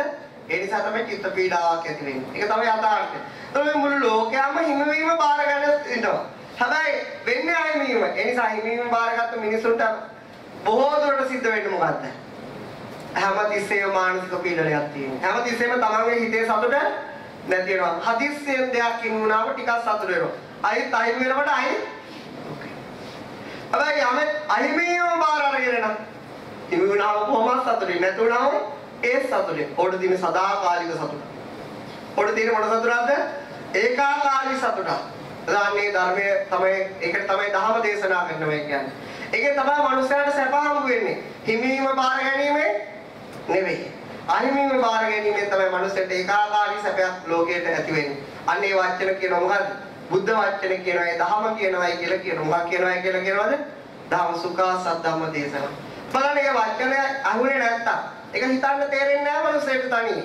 ඇයි තේරෙන්නේ නැත්තේ? ප්‍රජාවෙන් ප්‍රජාවට අයිදාට පරම්පරාවෙන් පරම්පරාවට පොතෙන් පොතට ලියලා තියෙන හිමි කරගන්න ඉගැන්වීම. මොකක් ඉගැන්වීමද? හිමි කරගන්න. දැන් ඒක නිසානේ බුදුහාමුදුරේ මහා පරම්පරාය මහා පිටක සම්පදානයේ ඒ පරම්පරාවෙන් දැන් මේ දහම පරම්පරාව වෙනකොට අපිරිසුදු වුණා. දැන් මේ දහම බුදුහාමුදුරේ ජීවමාන කාලේ මේ අපි කියන විදියටම තිබුණා. හිත හදා ගන්න විදියට තිබුණා. නමුත් ඔබ දැන් පරම්පරාවට ආවා. මිහිඳු මහ රහතන් වහන්සේ ලංකාවට එනකොට මේ කියන මේ දහමම තිබුණා. හිත හදාගෙන හිත පිරිසුදු කරගෙන සැපයටපත් වෙන දහම. ඊට පස්සේ පරම්පරාවට එනකොට මොකද වුනේ? මිනිසුන්ට බෝධි පූජාව ඔක්කොටම වඩා ලොකු වුණා. මිනිසුන්ට පහන් පූජාව ඔක්කොටම වඩා ලොකු වුණා. මිනිසුන්ට අබතේ පූජාව ඔක්කොටම වඩා ලොකු වුණා. මිනිසුන්ට ආශිර්වාද පූජාව ඔක්කොටම වඩා ලොකු වුණා. මිනිසුන්ට දෙසත්තා ඥාන පින්කම ඔක්කොටම වඩා ලොකු වුණා. හැබැයි හිත හදාගන්න එක ලොකු උනේ අටපිරිකර ටික ඔලුවට තියාගෙන ගිහලා පූජා කරන එක ලොකු වුණා. ධාතු වන්දින එක ලොකු වුණා. හැබැයි හිත හදාගන්න එක ලොකු උනේ නැහැ. අන්න ඒක තමයි පරම්පරාවෙන් පරම්පරාවට එනකොට මේ දහම අපිරිසුදු නැහැ කියන්නේ. ඒ කියන්නේ මිනිස්සුන්ට හිමිවීමයි ලොකු වුණා. අහිමිවීම තේරුම් ගන්නවට වඩා. දැන් ඔය හැම එකම කළ මොනවා හරි ලබා ගැනීමලා නේ හදන්නේ.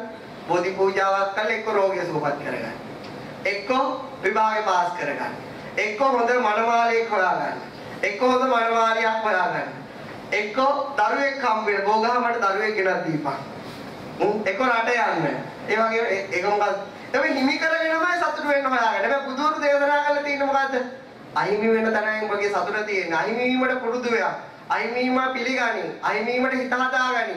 එතන තමයි ඔබ සදාතනික සතුටටපත් වෙන තැන. අන්න ඒ වචන වලට කියන මොකද්ද? දහම දේශනා කරනවා. මොකක්ද දේශනා කරනවා කියලා? අන්න ඒක තමයි මනුස්සයන්ට සැප කියන්නේ.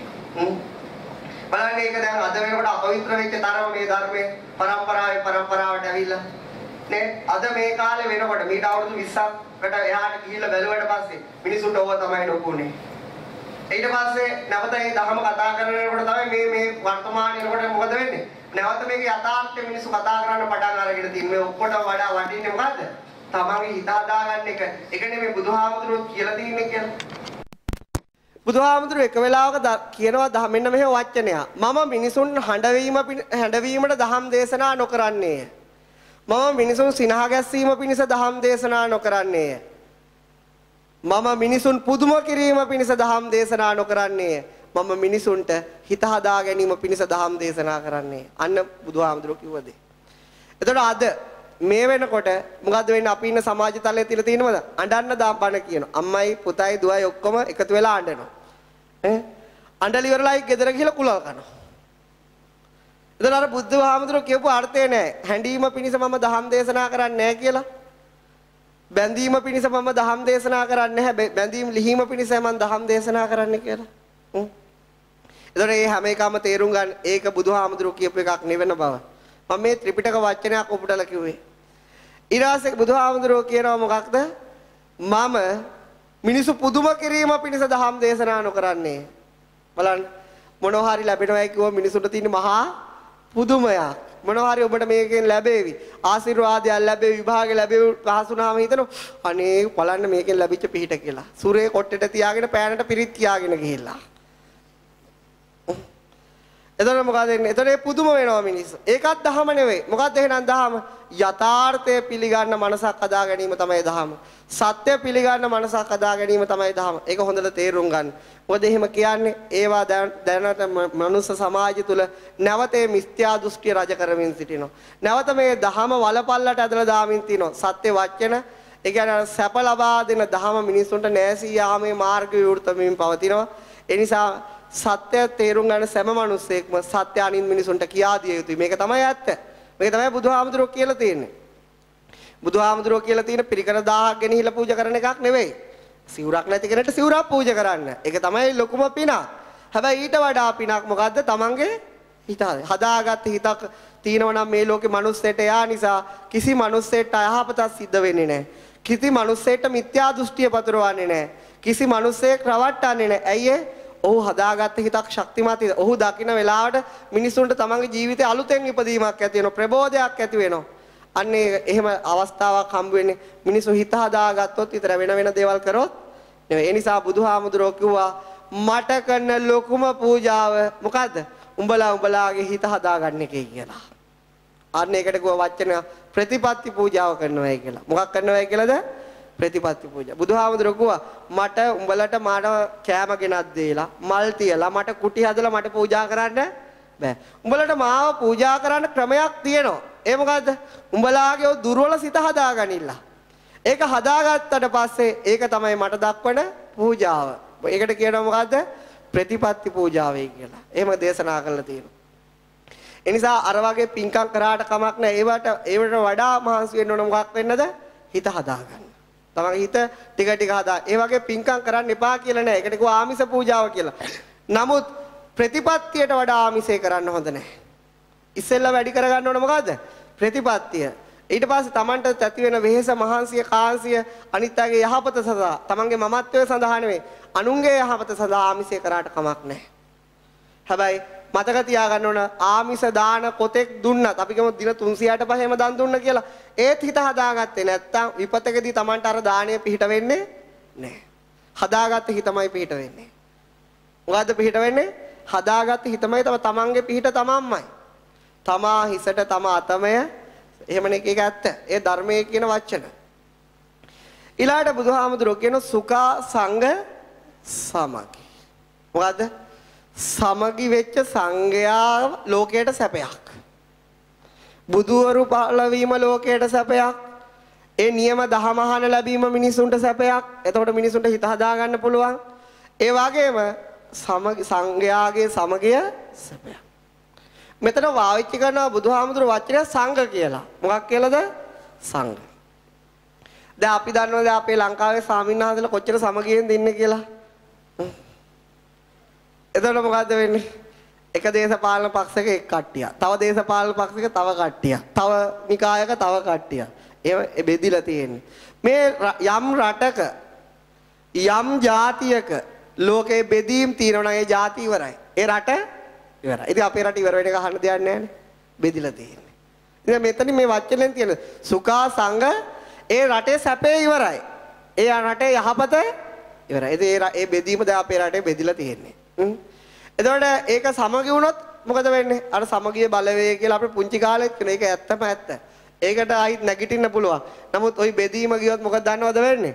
අවසානයේ මිනිසුන්ට Tamanට උන් හිටිතැන් නැති වෙනවා. Taman හරි හම්බ කරගත්ත දේ නැති වෙනවා. Tamanගේ ජීවිතේ මනුස්ස ජීවිතේ නැති වෙනවා. ඒ ඔක්කොම ඒ අවදානයම මේ ලංකාවේ තියෙනවා. දැන් එක යුද්ධයක් ඉවරයි. දැන් තා යුද්ධයක් දැන් පටන් අරන් තියෙන්නේ. අද කිව්වයි කියලා ලියලා තියාගන්න. අයිත් මුස්ලිම් සිංහල යුද්ධයක් මේ රටේ වැඩි කාලයක් මේ විදියට ගියොත් ඇති වෙනවා. ඒක නතර කරන්න බෑ. මේ දැන් අන්තර්ජාලය දිහා බලනකොට ප්‍රවෘත්ති දිහා බලනකොට ඕනම බුද්ධිමත් මිනිස්සෙට තේරුම් ගන්න පුළුවන් මේ පටලැවිල්ල අවසානයේ ලේ වැගිරීමකින් අවසන් වෙන්නේ. එතකොට ඒ ලේ වැගිරීමට මුල් වෙන්නේ කවුද? ඒ අවුලන මිනිස්සු නෙවෙයි. නිහඬ වෙලා ඉන්න මිනිස්සු. මොන මිනිස්සුද? Tamante එක වරදක් බව පෙනිපෙනී නිහඬ වෙන මිනිස්සය තමයි භයානක කියලා විලියම් ෂේක්ස්පියර් කියනවා. ඒක ඇත්ත. මේ ලෝකෙ මිත්‍යා දෘෂ්ටියට රජ කරන්න පුළුවන් සත්‍ය දන්න අය කටවහන් ඉන්නකම් විතරයි. එතකොට වරද කරලා තියෙන මිත්‍යා දෘෂ්ටිකේ නෝයේ කවුද? සත්‍ය දන්න අය. ඒගොල්ලෝ කටවහගෙන ඉන්න නිසා. එතකොට මේගොල්ලන්ට අනාගත යුද්ධයක් පවත්වා ගන්න පුළුවන් වුණොත් ඒකට වග කියන්න ඕනේ මොකද්ද? අරක තේරිලා නොතේරුණා වගේ හිටපු අය ඔක්කොම වග කියන්න ඕනේ යුද්ධෙට. මොකද ඒගොල්ලෝ ඒ සත්‍ය මතු කරොත් මේ අසමගිය නිසා මෙහෙම විපතක් වෙන්න යනවා. මේක ඒගොල්ලෝගේ බලය දාලා ඒක නතර කරොත් මොකද වෙන්නේ? ඒකේ ප්‍රශ්නේ එතනින් සංසිඳෙනවා. අරගොල්ලෝ බලය යම් වෙලාවක වැඩි කරගත්තට පස්සේ අයිත් කවදාවත් නතර කරන්න බෑ. නතර කරන්න බෑ. දැන් අපේ දෙමළ සිංහල අවස්ථාවේ මූලික අවස්ථාව එහෙමයි. පිටිපස්සට ලිඛිත ඉතිහාසය හොයාගෙන ගියාම මේක ලොකුවට ඇති වෙච්ච දෙයක් නෙමෙයි. මේක යාපනයේ පුංචි ප්‍රශ්නයක් එක්ක හින්දා ඇති වෙච්ච දෙයක්. නමුත් මොකද වුනේ? ඒ බෙදීම නිශ්චල කරන්න එදා ඒ තේරිච්ච මිනිස්සු මොකද වුනේ? කතා කරේ නැහැ. ඒකට විරුද්ධව නැගී හිටියේ නැහැ. එතකොට මොකද වෙන්නේ? අර අන්තවාදී කල්ලි කණ්ඩායම් මොකද වෙන්නේ? ඒගොල්ලෝගේ බලය වැඩි කරගනිමින් හිටියා. ඒගොල්ලෝගේ පිරිස වැඩි කරගනිමින් හිටියා. අර බුද්ධිමත් අය මොකද වුනේ? නිශ්චල වුණා, නිහඬ වුණා. ඒකේ සාපේට මොකද වෙන්නේ? මිනිස්සු දහස් ගානකට මොකද වෙන්නේ? තමන්ගේ වටිනා මනුස්ස ජීවිතය අහිමි වුණා. මිනිස්සු දහස් ගානකට තමන්ගේ වටිනා මනුස්ස ජීවිතය ඒක සිංහල වුණත් මිනිස්සෙක් දෙමළ වුණත් ඒ දෙගොල්ලොන්ගේ මහිමුනේ වටිනා මනුස්ස ජීවිතයක්. ඇයි ඒ? මහ පොළොවකට කුලල් කන්න ගිහිල්ලා. දැන් මේ මිනිස්සු රණ්ඩු වෙන්නේ මහ පොළොවකට. මොකටද රණ්ඩු වෙන්නේ? ඒ මැට්ටොන්ට තේරෙන්නේ නෑ මේ මහ පොළොව මුහුදට හේදිලා යන බව. මේක වැස්සට හේදිලා යන බව. මේ වැස්ස විසින් කියන මේකට රණ්ඩු වෙන්න එපා ඕයි. මම මේව හොදලා දානවා වැහල ඉවර වෙලා. අවුව පායලා කියන මම මේක ඉරිතලලා දානවා. තමුසෙල ඔකට රණ්ඩු වෙන්න එපා. මුහුද ඇවිල්ලා අහලා කියනවා මම මේක දිය කරලා දානවා. උඹලා පාඩුවේ ජීවත් වෙලා නිදහස ඉඳලා ඵලයල්ලා. උඹලට මේක අයිති දෙයක් නෙවෙයි. ඒක මේ මෝඩ මිනිස්සුන්ට තේරෙන්නේ නැහැ. යමෙක් මහ පොළොවට කුලල් කන්න ගියොත් ඔහුට වෙන කිසිම යහපතක් නැහැ. ඒ රටට වෙන යහපතක් නැහැ. දැන් මේ යන සභා යම් පුංචි සිද්ධියක් වුණොත් ඒක ජාතිවාදයට පෙරලා ගන්න දෙගොල්ලේ. ඉතින් ඒක නිසා මේ මිනිස්සුන්ට අයහපතක් වෙනවා. ඒ නිසා තමන් මේක අයහපතක් වෙනවා කියලා දැනෙන හැම කෙනෙක්ම මොකද අනිත් කෙනා දැනුවත් කරන්න ඕකට උදව් කරන්න එපා. ওই ජාතිවාදයට උදව් කරන්න එපා.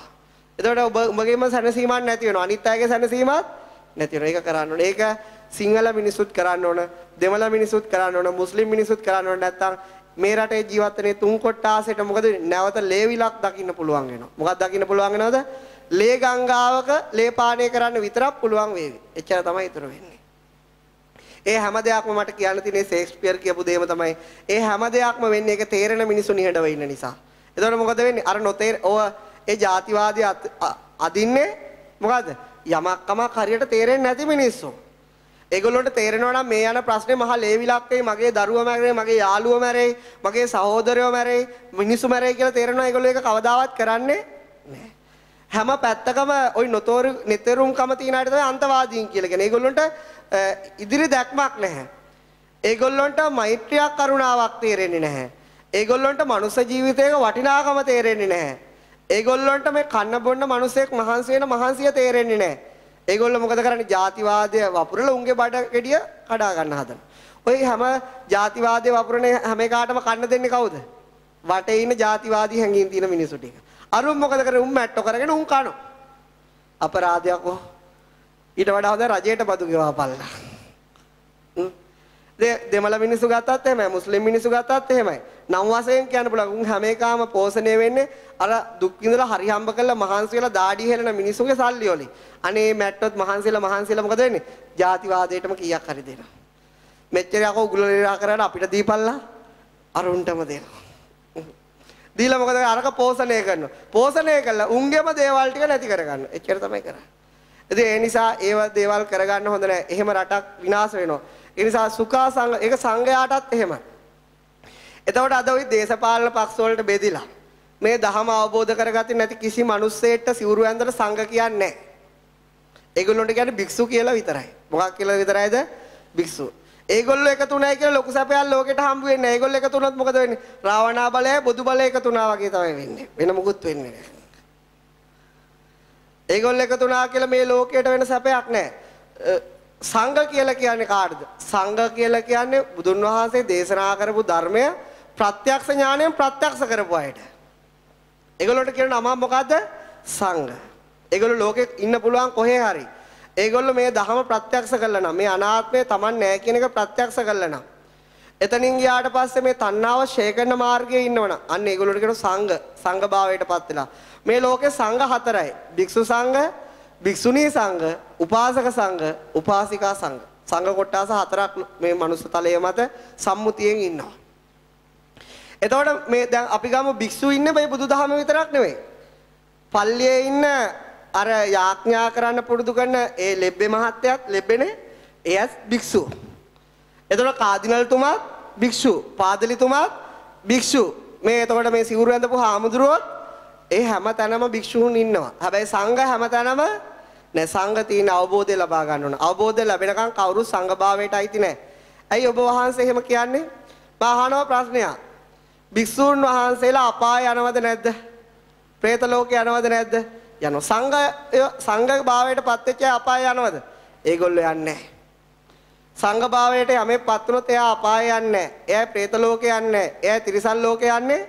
අන්නේ ගති අවසන් වීමත් එක තමයි යාගේ සංඝ වෙන්නේ. එතන මේ සංඝ භාවය කියලා කියන්නේ බාහිරින් මරණ එකක් නෙවෙයි. සංඝ භාවයේ තියෙන අවබෝධ වෙච්ච හිතක. මොන හිතකද? එතකොට බුද්ධ ශාසනය කියලා කියනවා.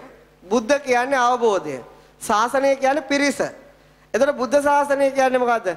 අවබෝධ වූවන් පිරිස ඉන්න තැනට තමයි බුද්ධ ශාසනයක් තියෙන්නේ කියන්නේ. ඒ කියන්නේ අවබෝධ වෙච්ච අයගේ ටෝටල් එකට කියන වචනය බුද්ධ ශාසනය. ඒ අමාත්‍යංශයේ ඉන්නේ බුද්ධ ශාසනයට අයිතියවුන් නෙවෙයි.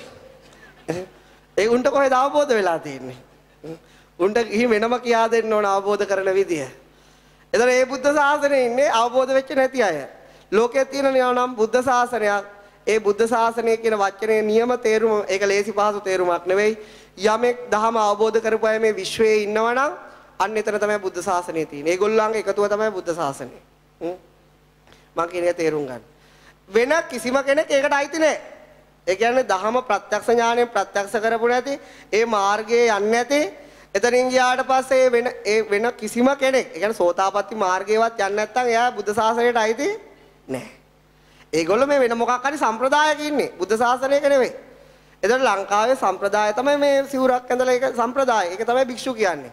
ඒ කතෝලික සම්ප්‍රදාය තමයි ඒක. මුස්ලිම් සම්ප්‍රදාය තමයි ඒක. Hindu ජෛන සම්ප්‍රදායන් තමයි ඒවා. ඒ සම්ප්‍රදායකට ගියා කියලා ඒගොල්ලෝ ශාසනයට අයිති නැහැ. ශාසනයට අයිති වෙන්න නම් මොකද වෙන්න ඕනේ? මේ අනාත්ම දහම, මේ අනිත්‍ය දහම, මේ සංස්කාර දුක්ඛය දකින්න දහම ප්‍රත්‍යක්ෂ ඥාණයෙන් ප්‍රත්‍යක්ෂ කරලා තියෙනවනේ. අවබෝධ ඥාණයෙන් අවබෝධ කරලා තියෙනවා. අඩුම තරමේ ඒක අවබෝධ කරගන්න මහන්සි වෙන්න හරි ඕන. ජාතිවාදී අදින එක එක්කත් මහන්සි වෙන්නේ නැහැ. වර්ගවාදී අදින එක එක්කත් මහන්සි වෙන්නේ නැහැ. දේශපාලනට කඩේ යන එක එක්කත් මහන්සි වෙන්නේ නැහැ. ඒගොල්ලෝ හදන්නේ භෞතික දෙයක් ලබා ගන්න, කාර්පෝ මිට් එකක් ලබා ගන්න, පන්සලක් හදා ගන්න. ඒකෙන් එහෙම වෙන්නේ නැහැ. ඒක අවබෝධ වෙනවා නම් ඒගොල්ලෝ මේ අනිත්‍ය දහම කියන්න ඕන. අනිත්‍ය දහම පුරුදු කරන්න ඕන. අනිත්‍ය දහම යෝනිසෝ මනසිකාරය කරන්න ඕන. අන්න එහෙම වුණොත් අවබෝධ වෙනවා. නැත්නම් අවබෝධ වෙන්නේ ඒගොල්ලෝ අහිමි වීම බාර ගන්න ඕන. මොකද්ද බාර ගන්න ඕන? අහිමි වීම. ඒගොල්ලෝ බාර ගන්න නැහැ අහිමි වීම. ඒගොල්ලෝ හිමි වීම බාර ගන්න බලාගෙන ඉන්නවා. ඒතකොට ඒගොල්ලන්ට බුද්ධ ශාසනය කියන්න බෑ. අද අපි මේ ඇත්ත කියන්නේ නැත්තම් මොකක්ද දන්නවද වෙන්නේ? ඕගොල්ලෝ වැරදි දෙයක් බුද්ධ ශාසනය කියලා හිතන් ඉන්නවා. මම අහන්නේ මේ ලෝකේ මිනිස්සෙක් ඉන්නවා මේ සිංහල බෞද්ධ සම්ප්‍රදායට අයිති නැති. එයා සිංහල බෞද්ධ සම්ප්‍රදායට අයිති නැහැ. එයයි Taman නැහැ කියලා ප්‍රත්‍යක්ෂ ඥාණයෙන් ප්‍රත්‍යක්ෂ කළා. අවබෝධ ඥාණයෙන් අවබෝධ කළා. එයයි මොන ශාසනයට අයිති? එයයි අයිති බුද්ධ ශාසනයට. එයා අයිති නැහැ සිංහල බෞද්ධ සම්ප්‍රදායට. නමුත් එයා අයිති මොකටද? බුද්ධ ශාසනයට අයිති. හොඳට තේරුම් ගන්න. අපේ සම්ප්‍රදායට අයිති නැති වුණාට එයයි බුද්ධ ශාසනයට අයිති. ඒතකොට මේ බුද්ධ ශාසනය කියන බුදුහාමුදුරුවෝ දේශනා කරපු වචනය ඒක මහා පුළුල් අර්ථයක්. ඒක මේ පටු අර්ථයක්. ඒකට ඇතුල් වෙන්න බෑ ලේසියකට. ඒකට ඇතුල් වෙන්න කැපකිරීම කරන්න ඕන. ඒකට ඇතුල් වෙන්න තමන්ගේ හිතේ ශක්තිය අවදි කර ගන්න ඕන. නැගිටව ගන්න ඕන. ඒ දහම ප්‍රත්‍යක්ෂ ඥානෙ ප්‍රත්‍යක්ෂ කර ගන්න ඕන. අන්න එහෙමයිට විතරයි ඒකට ඇතුල් වෙන්න පුළුවන්. ඒක සිංහල බෞද්ධයෙක් වුණ පමණින් ඇතුල් වෙන්න බෑ. ඒක ඊළඟට අපි කියමු වෙන බෞද්ධ තායිලන්ත බෞද්ධයෙක් වුණා කියලා ඒත් බෑ. බුරුම බෞද්ධයෙක් වුණා කියමු ඒත් බෑ. එහෙම බෑ. ඒක ඇතුල් වෙන නම් ඒ අනාත්ම ධම තමා තුලින් ප්‍රත්‍යක්ෂ කරන්න ඕන. එතකොට ඒක ඒ වචනෙට ඒ අර්ථය තියුණොත් විතරයි මොකද්ද? මිනිස්සු එතෙන්ට ඇතුල් වෙන්නේ. නැත්තම් වෙන මොකකට හරි කුටියක් හදා දීලා, වාහනයක් අරන් දීලා, ඊළඟට පාරක් හදා දීලා, බුදු පිළිමයක් නිර්මාණය කළා හිතන බුද්ධ ශාසනයට වැඩක් කරයි කියලා. නෑ. සිංහල බෞද්ධ සම්ප්‍රදායට වැඩක් කරා. වරද්ද ගන්න එපා. බුද්ධ ශාසනයට වැඩක් කරන්න පුළුවන් කොහොමද? තමාගේ හිත හදාගත්තොත් විතරයි. තමාගේ හිතේ සමගිය පිණිස වචන කතා කරොත් විතරයි. වෛරය ප්‍රහාණය පිණිස වචන කතා කරොත් විතරයි. තමන් ඒ ධහම ප්‍රත්‍යක්ෂ කරගන්න මාර්ගයේ ගියොත් විතරයි. හොඳට තේරුම් ගන්න. එතකොට පින්නතුනි අන්න ඒගොල්ලෝ ඉන්නෝනේ. අන්න ඒගොල්ලන්ට කියන සංඝය කියලා. කවුද මේ ධහම අවබෝධ කරගත්ත අයට කියන මොකද්ද? සංඝ කියලා ගෞරව නාම පදයකින් කතා කරනවා. ගෞරව වචනයකින් කතා කරනවා.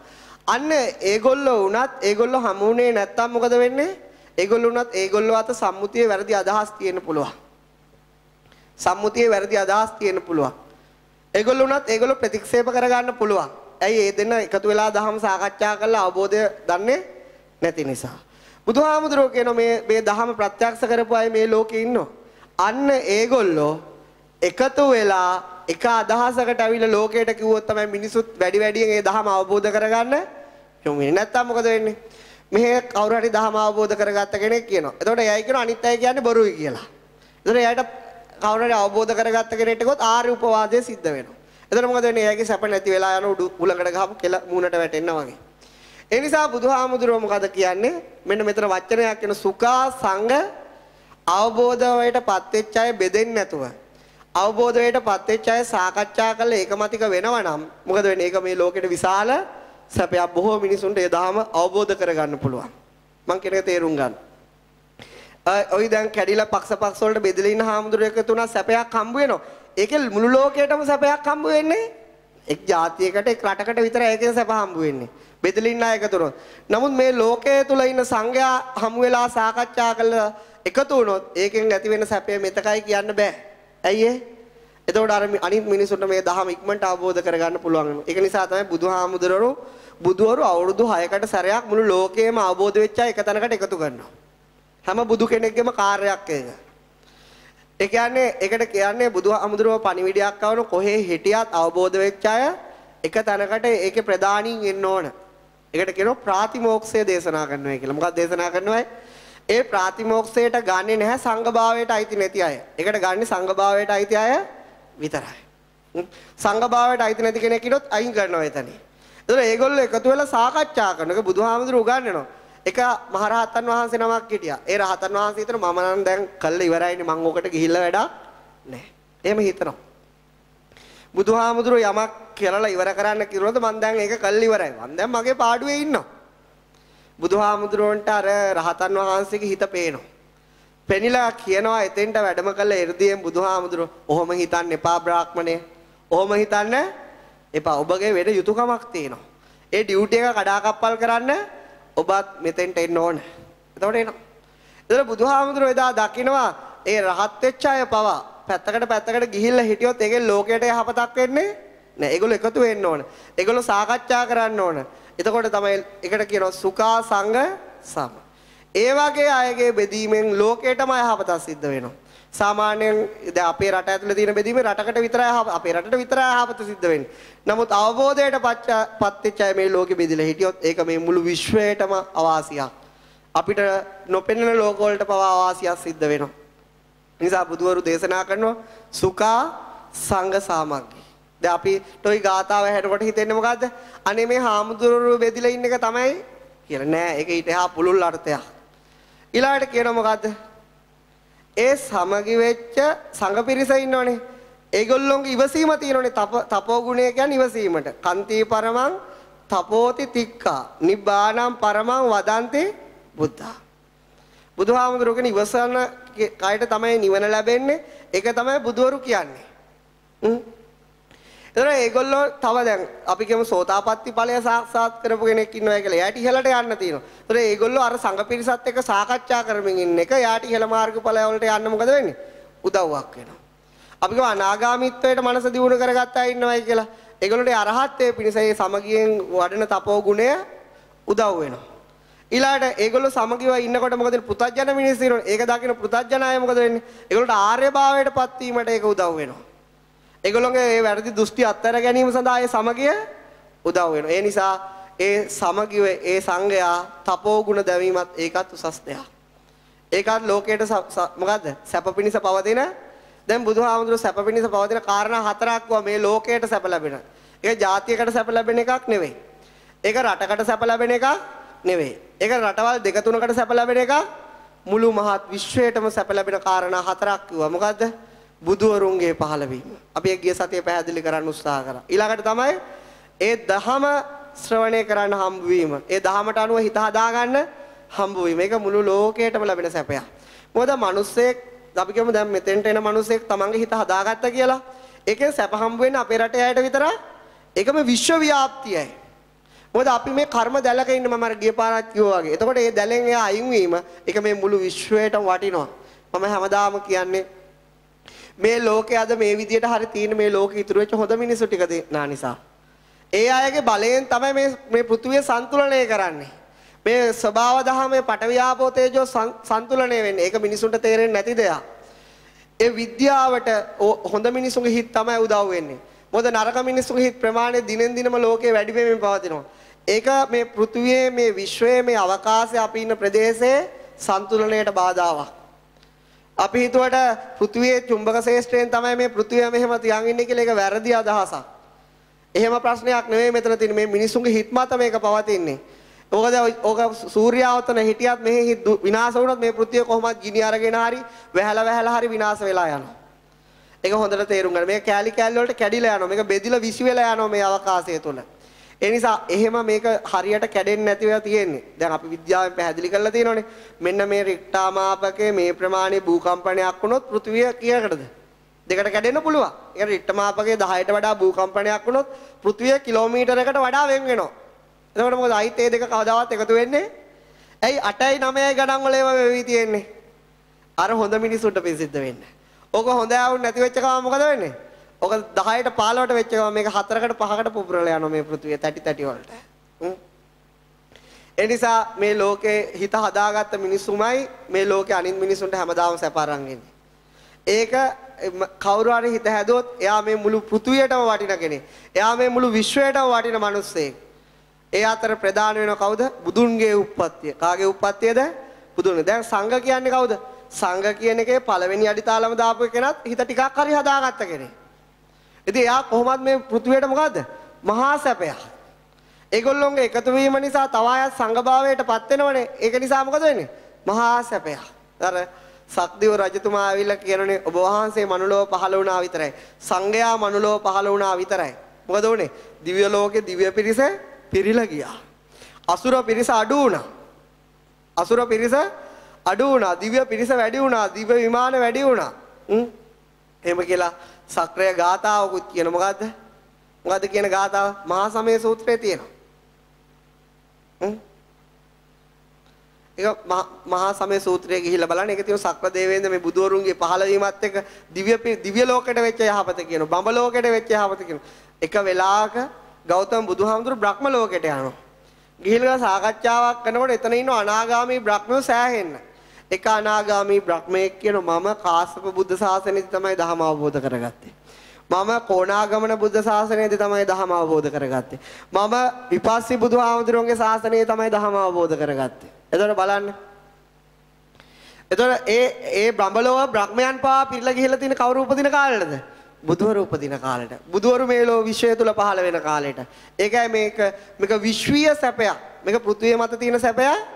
මේක සුඛෝ බුද්ධානං උප්පාදෝ කියන එකට සීමාවක් නැහැ. අන්ලිමිට්. නෝ ලිමිට්. ලිමිට් එක ඒක අසීමාන්තිකයි මේ විශ්වය පුරා. ඒකට කල්ප දසදහස් ගාණක් වෙන්න පුළුවන්. මේ චක්‍රාවාට කෝටි ගාණක් වෙන්න පුළුවන්. ඒ සියල්ලටම සැප ලැබෙනවා එක බුදු කෙනෙක්ගේ පහළවීමෙන්. මේ විශ්වය තුල යම්තාක් තල තියෙනවා නම් ඒ හැම කෙනෙක්ටම සැප ලැබෙනවා බුදු කෙනෙක්ගේ පහළවීම. බුදුහාමුදුරුවෝ බුදු කෙනෙක්ගේ වපසරිය කියනවා. ඒක අපිට හිතා ගන්න බෑ.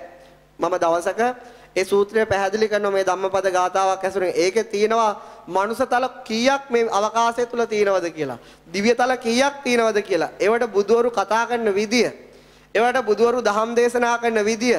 ඒ දහම ඒ ලෝකවල පිළිපදින විදිය. ඒක තියෙනවා.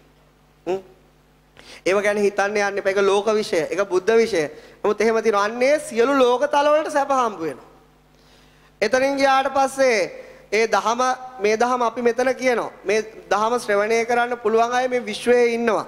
බොහොම දුර අවකාශවල පෘථිවි තලයන් වල ඉන්නවා. මෙතන තියෙන ශබ්දය ශ්‍රවණය කරන්න පුළුවන් අය. දැන් අපේ පෘථිවියට නම් පුළුවන්.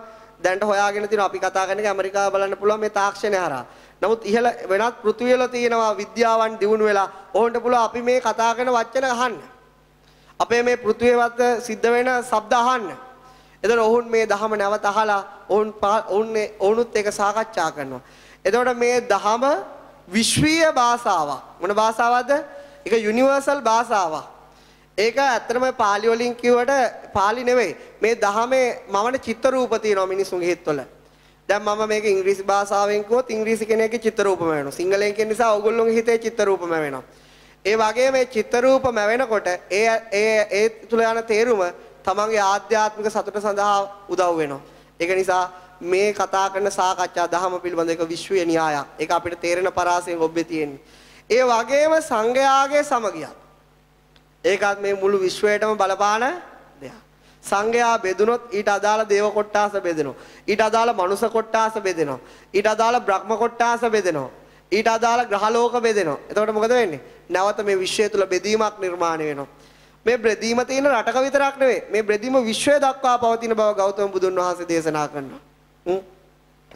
යම්කිසි රහතන් වහන්සේලා කියන්නේ යම්කිසි ධර්ම අවබෝධ කරගත්තු දෙන්නේ බෙදෙනකොට ඊට අදාළ ඉෂ්ට දේවතාවුන් දෙකට බෙදිලා යනවා. ඊට අදාළ මිනිසු ටික දෙකට බෙදිලා යනවා. එතකොට මොකද වෙන්නේ? ඒක මුළු විශ්වයටම දුකක් ගෙනත් දෙනවා. ඒ නිසා අපි හිතාගෙන හිටියට ගෙයක් හැදුවමයි මේ ගෙවල් නැති අයට ගෙවල් හදලා දුන්නමයි මේ ලෝකේ සැප ලැබෙන්නේ. කන්න නැති අයට කන්න දුන්නමයි මේ ලෝකේ සැප ලැබෙන්නේ. ඔව් ඒවත් ඇත්ත.